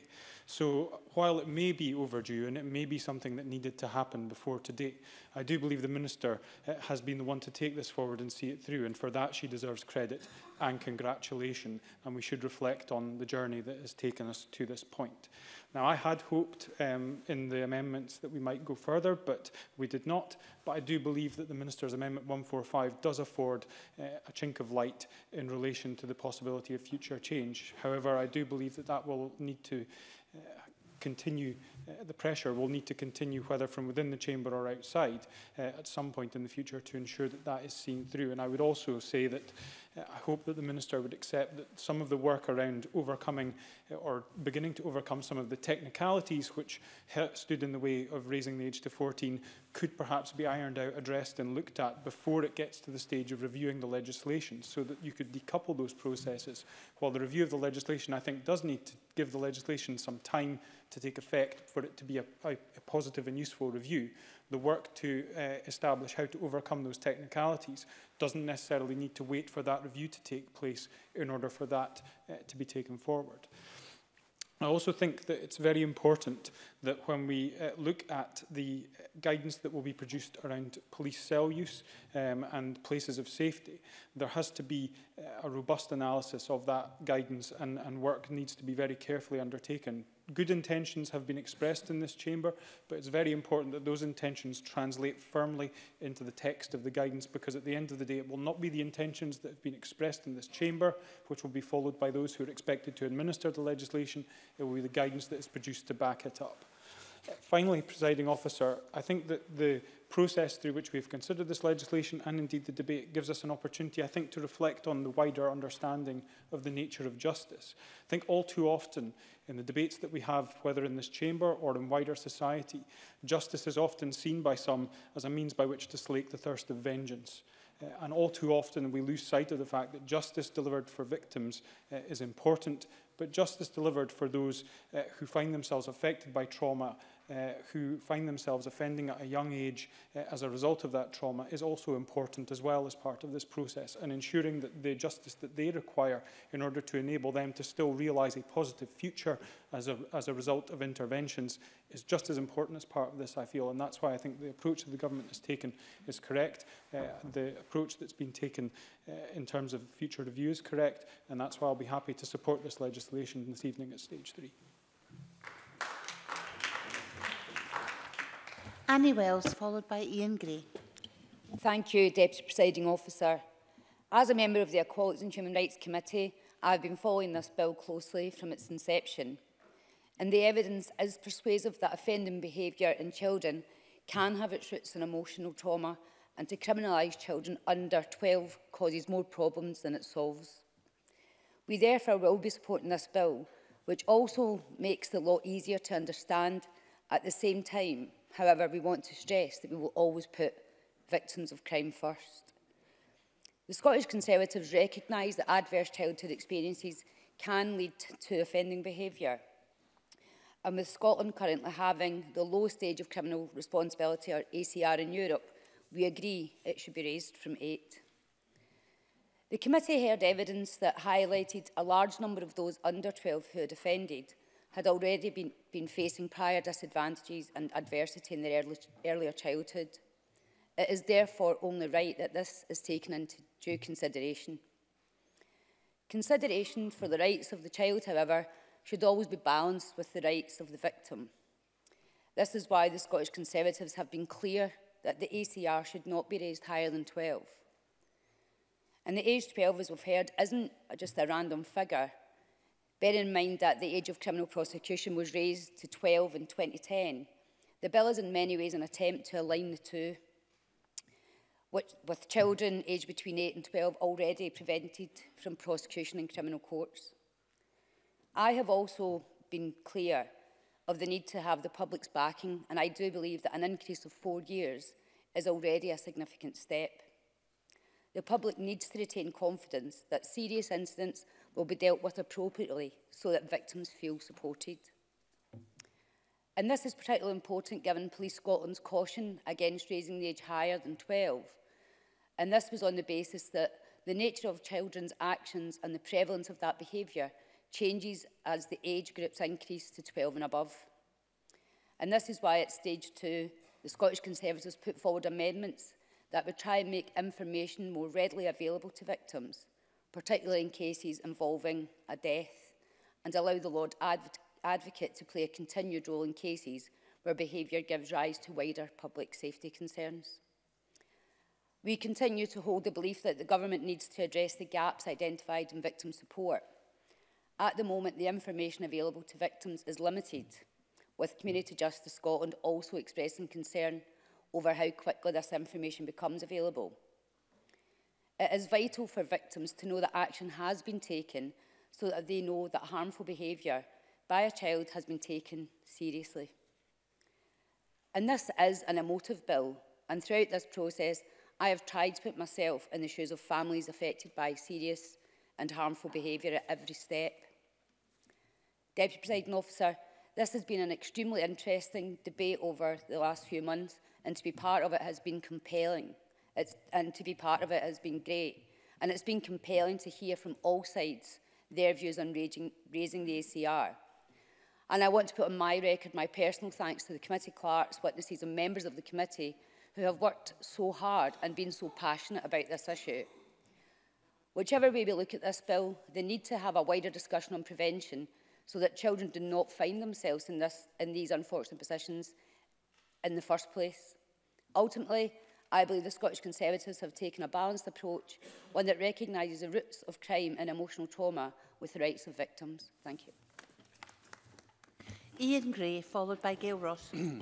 Thank you very much, Presiding Officer. Earlier on today, I and a couple of other colleagues spent some time reflecting on the 20 years of the Parliament for a BBC documentary, and we spoke then about it being a new and modern Parliament and in what ways it was different. One way in which it is, I think, new and modern, which we didn't talk about, is that we are a Parliament whose work incorporates the European Convention on Human Rights and has done from the very beginning. And indeed, over 20 years, we've gone beyond that into the active promotion of rights in Scotland and most notably the development of a system of rights-based education. And I think most of us will have been to schools in our constituencies to see them presented with awards as rights-respecting schools.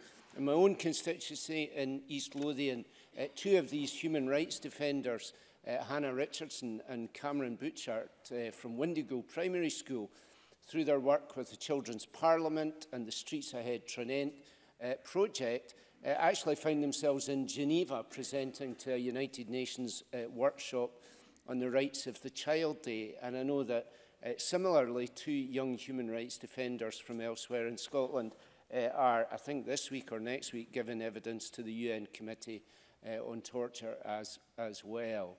Another initiative of this Parliament in its past 20 years, of which we can be proud, I think, is the creation of the post of a Children's Commissioner, one which didn't exist back in 1999. And one of the campaigns the current Commissioner has prioritised is indeed the incorporation of the United Nations Convention on the Rights of Children. And it is, I think, something of a failure, a collective failure, that we have not incorporated UNCRC, given that the Parliament began with this idea of the incorporation of rights. And in truth, I guess the most egregious example of that is the fact that for so many years the age of criminal responsibility has indeed been so low, not just low, but internationally low.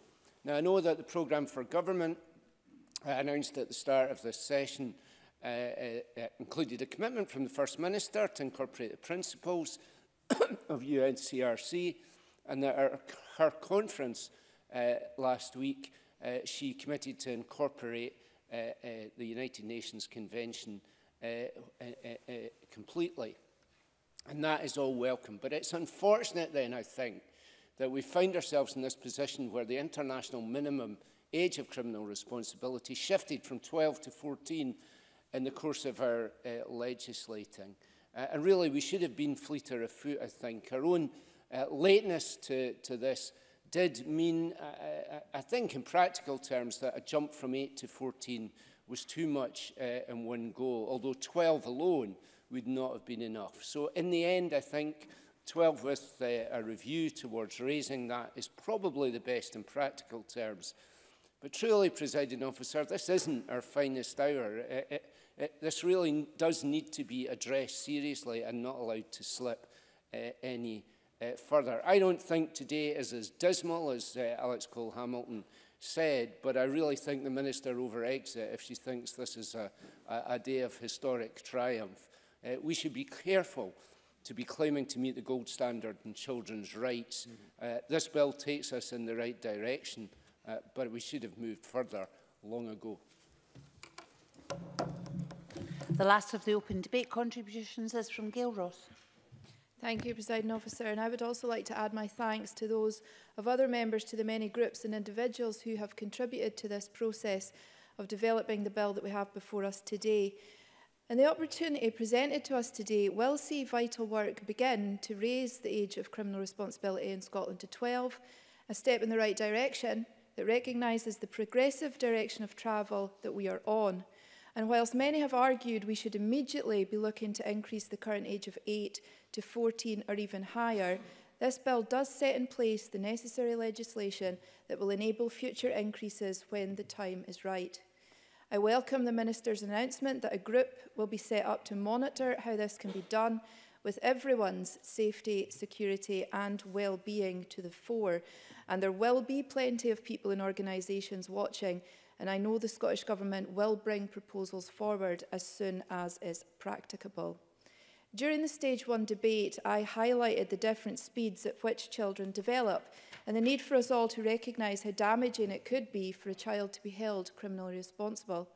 I believe that many of us have gone on a journey with consideration of this bill, a journey which has made us reconsider the purpose of how we treat children within our judicial system, and realising that young children who offend should be treated with a welfare-based approach. Do we simply wish to punish some of the youngest members of our society? Or do we want to adopt the approach required to protect our young people in some particularly challenging situations? We are not saying that every act committed by a child should be ignored, but we can certainly do much better in both minimising societal harm and improving the life chances for all the young people involved, including victims of crime. This bill before us today makes significant steps towards achieving these aims, and by increasing the age of criminal responsibility to 12, we do need to look at raising it further to at least 14 to bring us into line with the minimum internationally recognised age as outlined by the United Nations Committee on the Rights of the Child. I made my opinion on this very clear during all stages of the process, and that view has not changed. I warmly welcome the commitment of the First Minister, who last week announced her intention for Scotland to make sure that we are meeting the UN's gold standard on children's rights. I look forward to the launch of the consultation, which will outline how we will achieve this, and ultimately look forward to the day that we incorporate the UNCRC into Scots law. We all want Scotland to be the best place in the world for our young people to grow up. This bill will help us realise that goal. Thank you. Now move to the closing speeches, and can I take this opportunity to remind members that if they're taking part in the debate, they should be here for the entirety of the opening and the closing speeches. And I call Daniel Johnson for up to 4 minutes, please. Thank you, Presiding Officer. And I always feel when you have to make that comment, they're about to miss out. But so I'll give it a good go. And indeed, I'm going to begin by, I think, highlighting the words of Ruth Maguire, because I think she's absolutely right in pointing out that we must be mindful of the benefits of this legislation, not just the benefits to the young people themselves, but to wider society. Because I think, as Annie Wells, very well illustrated, the issue at the heart of this is that the young people's experiences of the criminal justice system can be the very traumatic events that lead to those adverse childhood experiences that puts them on that cycle, that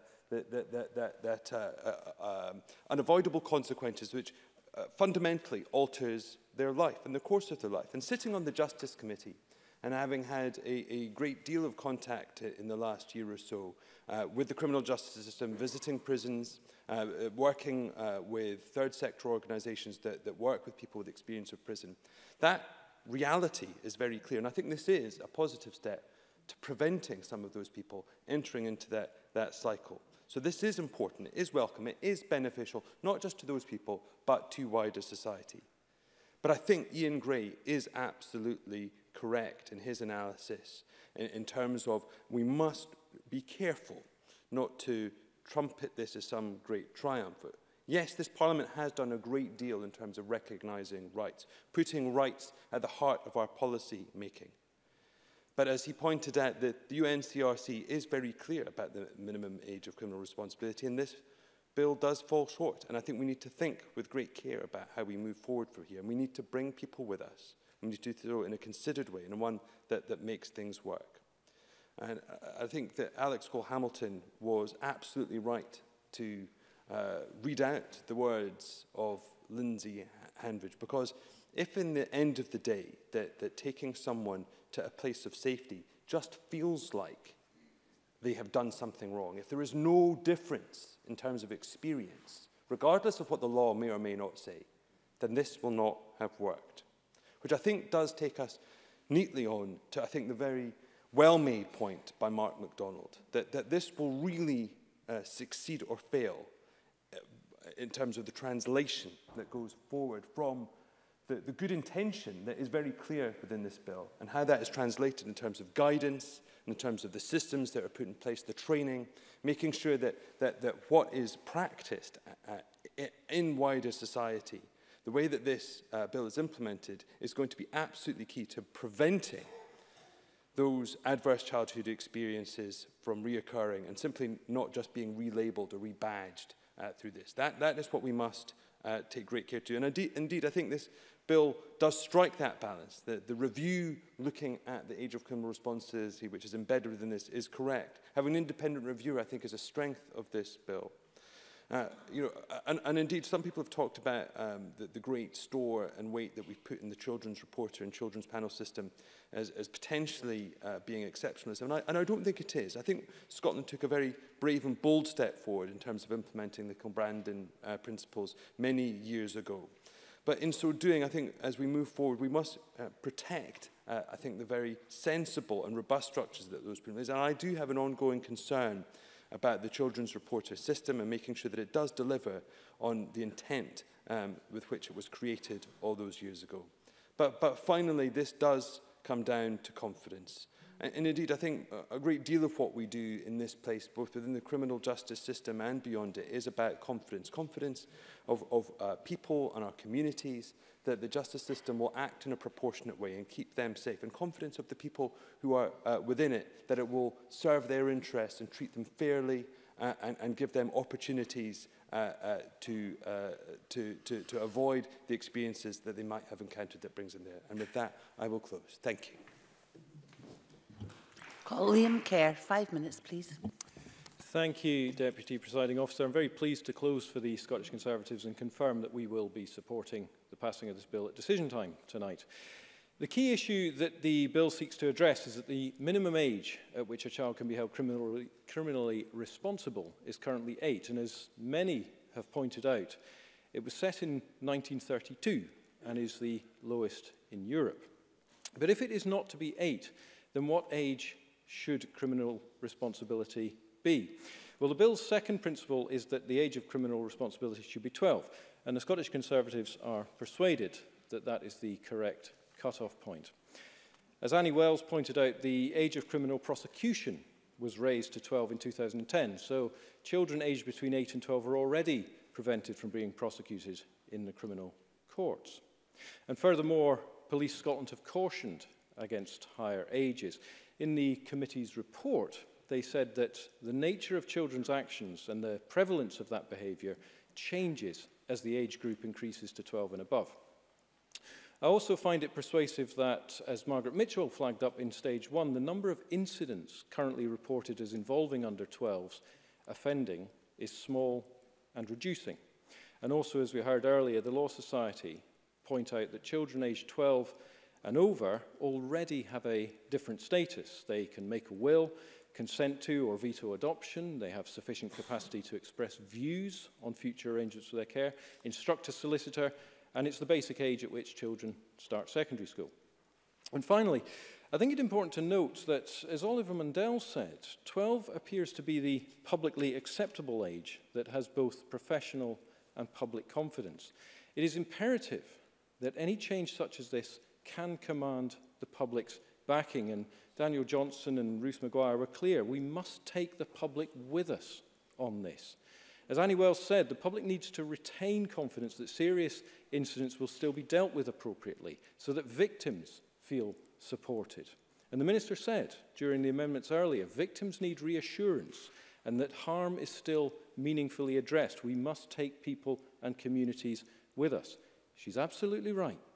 And it is vital that when this change is made, the Scottish Government reassures the public that harmful behaviour by under-12s will still be dealt with, and it will be dealt with in a manner proportionately to the harm caused. Presiding Officer, I also want to pick up on something Oliver Mundell alluded to at the outset, that we must monitor the Act's implementation for unintended consequences. And this is particularly important here because of the impact on police powers. Now, earlier today we debated amendments which have been raised as issues just last week by the Scottish Police Federation. The implication is that officers dealing with children under 12 years old who are causing risk or significant harm to others but who aren't an immediate risk may be deterred from being able to look after them properly. Now, Daniel Johnson decided not to press his amendment earlier today, and Parliament chose to reject it when I did. But even had it passed, I think it would have still left a potential gap. So it remains a concern and possibly leaves open outstanding issues in relation to places of safety and a financial memorandum that may understate police implementation costs by over £6 million. Now, I heard the Minister's reassurances, but I also hear that the SPF and Police Scotland remain dissatisfied with the answers. And I don't like having to make that call at stage 3 when trying to decide whether to pass what is, in its core principle, an important and necessary piece of legislation. It looks to me at least possible that the government may have missed something, and the committee may have failed to garner all the information it needs to decide on the best drafting. And if there is the remotest possibility that something has been missed, which could restrict the police in the execution of their responsibilities, my view remains that the precautionary principle mandates that it be put back for further examination and evidence taken by the committee. So I was very pleased to hear Oliver Mundell's suggestion that the committee might be able to hear more. And Daniel Johnson, I thought, gave a good legal route which could resolve this. So I strongly hope the Minister will take that counsel, and I'd be grateful for her remarks on that later. However, I accept it is vital that we implement these reforms because we've heard compelling evidence throughout that the current age of 8 for criminal responsibility is no longer sustainable and that 12 is an appropriate age at which to set criminal responsibility, including on the basis of agency, legal precedent, public acceptance. So for that reason, Presiding Officer, I again confirm the Scottish Conservatives will support the Age of Criminal Responsibility Scotland Bill at decision time tonight. I now call Marie Todd to wind up the debate. For 6 minutes, please, Minister. Thank you, Presiding Officer. If we were debating a bill today to create a minimum age of criminal responsibility, I doubt very much if we would choose for that age to be 8. But I don't think we would be agreeing unanimously to make it 14 or 16 either. That tells me that this bill to raise the age of criminal responsibility to 12 gets it right. I have to say I agree with Oliver Mundell, who quoted the Lord Advocate's evidence was absolutely compelling in the extra evidence sessions at stage 1. And I have to say, I'm saddened to say it, but I think Alec Cole-Hamilton weakens his own arguments by ignoring that evidence and by comparing us in Scotland to countries with a human rights record like China. We've achieved, no, I think I've heard enough this afternoon. We've achieved a consensus in this Parliament on this issue that was unimaginable excuse me, Minister. Years ago. Can we stop with the rudeness, please? Thank you very much. It's inappropriate to shout from behind from a sedentary position. Mr Swinney, I'm dealing with this. We have Mr Cole-Hamilton, I would appreciate it if you would not talk back to the presiding officer. Thank you. Minister. Presiding Officer, we have achieved a consensus in this Parliament on this issue, which was unimaginable to most a few years ago. We have clearly been on a long journey to do the right thing on this issue, but along the way, this government has reformed policy, law and practice. In 2011, we raised the age of criminal prosecution to 12. In 2015, we published our first youth strategy, justice strategy, and we continue to advance the whole system approach to preventing and addressing offending by young people. We've seen a remarkable reduction in proceedings against young people, including a reduction of 81% in the number of children being referred to the Children's Reporter on offence grounds. So we have spent the last 10 years doing the right thing for Scotland's children and young people, and I want to pay tribute to all of the ministers who have helped to do so, including Adam Ingram, Kenny McCaskill, Angela Constance, Michael Matheson, Aileen Campbell and Mark MacDonald. I also want to thank the Equalities and Human Rights Committee members for their detailed scrutiny of the bill, and to everyone who provided written and oral evidence. Excuse me, Minister. Excuse me, Chamber. I'm finding it quite difficult to hear the Minister. If you could be a bit quieter, please, Minister. I want to express my gratitude to the members of the 2015 Advisory Group, which set out strong and clear recommendations on raising the age and the measures needed to sit alongside that reform. These gave us a robust route map to follow, as shown by how closely their recommendations are reflected in the bill that we seek to pass into law today.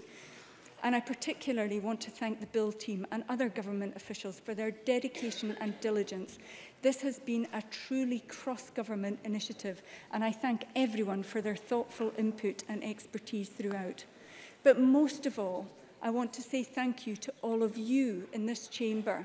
The way in which we have conducted our discussions on the bill and reached consensus on crucial matters demonstrates to me, and importantly to our constituents, that we have all been determined to do the right thing. That's a strong message to send to our children and young people. And whilst we have made significant progress in recent years, this bill represents a vital missing bit of the jigsaw. I don't think that jigsaw is yet complete, or else Parliament would not have agreed to undertake a review of the operation of the Act generally, nor to consider the future age of criminal responsibility. And I have already announced an advisory group that I will establish this summer, beginning work on that. And I would refer Mr Cole-Hamilton to the evidence given by Anne Skelton, again in those extra evidence sessions, where she said it would be an option to at least make clear in the pending legislation a future intention to raise the minimum age. That is what we have done. No, thank you. I know that some are concerned that because we have not locked down the minimum age of 12, we could go back to 8. So let me be absolutely clear. As long as the SNP is in government, there will be no going back. The age of criminal responsibility in Scotland will never be below 12 again. What I have sought to do with this bill is achieve the right balance. This legislation, the plan to implement it, and the plan to review it all strike the right balance. That is the right approach for Scotland at this time. But there is momentum behind this reform and ambition for Scotland's children. In preparing for today, I revisited what children and young people told us at various stages of this bill process, including in Inverness, when I took part in one of the consultation events held on our behalf by the Children's Parliament. "Just be thoughtful," said a 9-year-old. "Imagine if you stole a sweet and you couldn't get a job because of it." A 14-year-old suggested that at the age of 8, some kids don't understand right from wrong, and the police should understand the background of the child, as I believe that every action is caused by a situation in their life. On what happens in childhood, another reminds us that people change over the years, so it shouldn't follow them forever. And finally, from this 12-year-old, we are all human. Treat us the same as you would treat others. Presiding officer, it was Nelson Mandela who said that there can be no keener revelation of a society's soul than the way in which it treats its children. Today, I hope that Parliament will support this bill and show our children and young people that we are committed to treating them with dignity, respect, fairness, compassion and humanity. I am very proud, as the Minister for Children and Young People, to move that this bill be passed.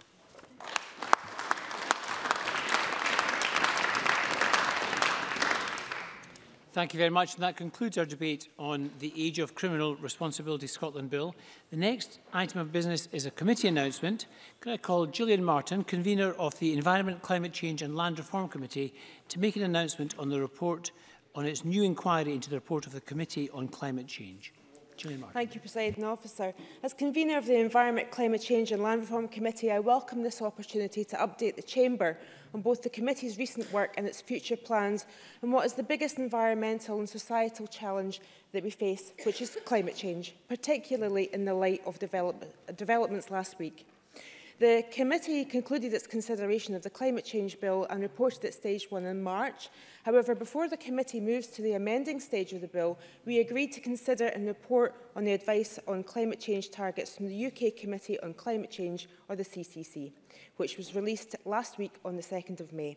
This advice, published in light of the Paris Agreement and the IPCC special report released in the autumn of last year, recommends that Scotland should now set a target for net zero emissions of all greenhouse gases by 2045, provided that UK-wide ambition is raised to net zero by 2050. In our Stage 1 report, we recommended that the bill should reflect the most ambitious targets set out in the advice from the CCC, and a revised climate change plan be delivered within 6 months of royal assent of the bill. Therefore, we welcome the Scottish Government's speedy response to the CCC advice. On the same day as the CCC advice was published, the Government lodged a package of amendments to the bill, and the First Minister committed to update the climate change plan in line with our schedule recommendations. These amendments, if agreed at stage 2, would implement the CCC's advice by setting a target date of 2045 for net zero emissions of all greenhouse gases and increasing the levels of the 2030 and 2040 interim targets to 70% and 90% reductions respectively. Increasing our climate change ambitions offers clear potential for innovation, jobs, the economy, the environment and for the well-being of the people of Scotland and beyond. And so we welcome this Government's quick and decisive action on this. We also recommended in our Stage 1 report that the bill's journey through Parliament be timetabled to accommodate thorough and detailed scrutiny of the CCC's advice. Therefore, we plan to hear evidence from the Committee for Climate Change next week and then from the Scottish Government before hearing from 2 panels of stakeholders to explore their response to the CCC's advice, the impacts of that advice and their views on the Scottish Government's response. Our committee will then produce a report drawn from these sessions before moving into the amendment stage. As all members of our committee have agreed, we need to raise our ambitions to tackle what is the single greatest threat to our existence on this planet and what is the most significant intergenerational justice issue of our day. With the CCC's timely advice and the Government's swift response, we welcome the opportunity to explore how we do that in the coming weeks.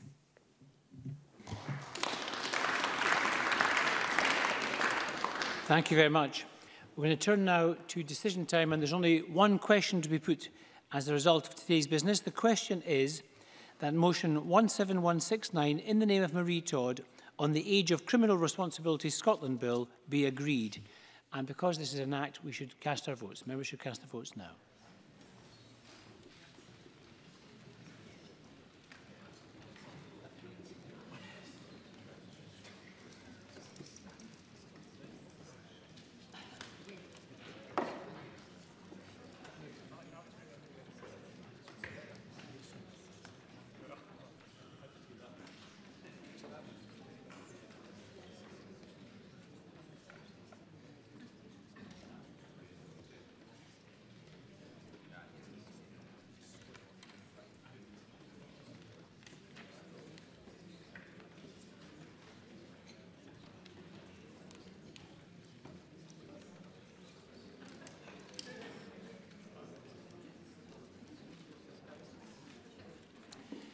The result of the vote on motion 17169 in the name of Marie Todd is yes 123. There were no votes against, there were no abstentions. The motion is agreed and the Age of Criminal Responsibility Scotland Bill is passed.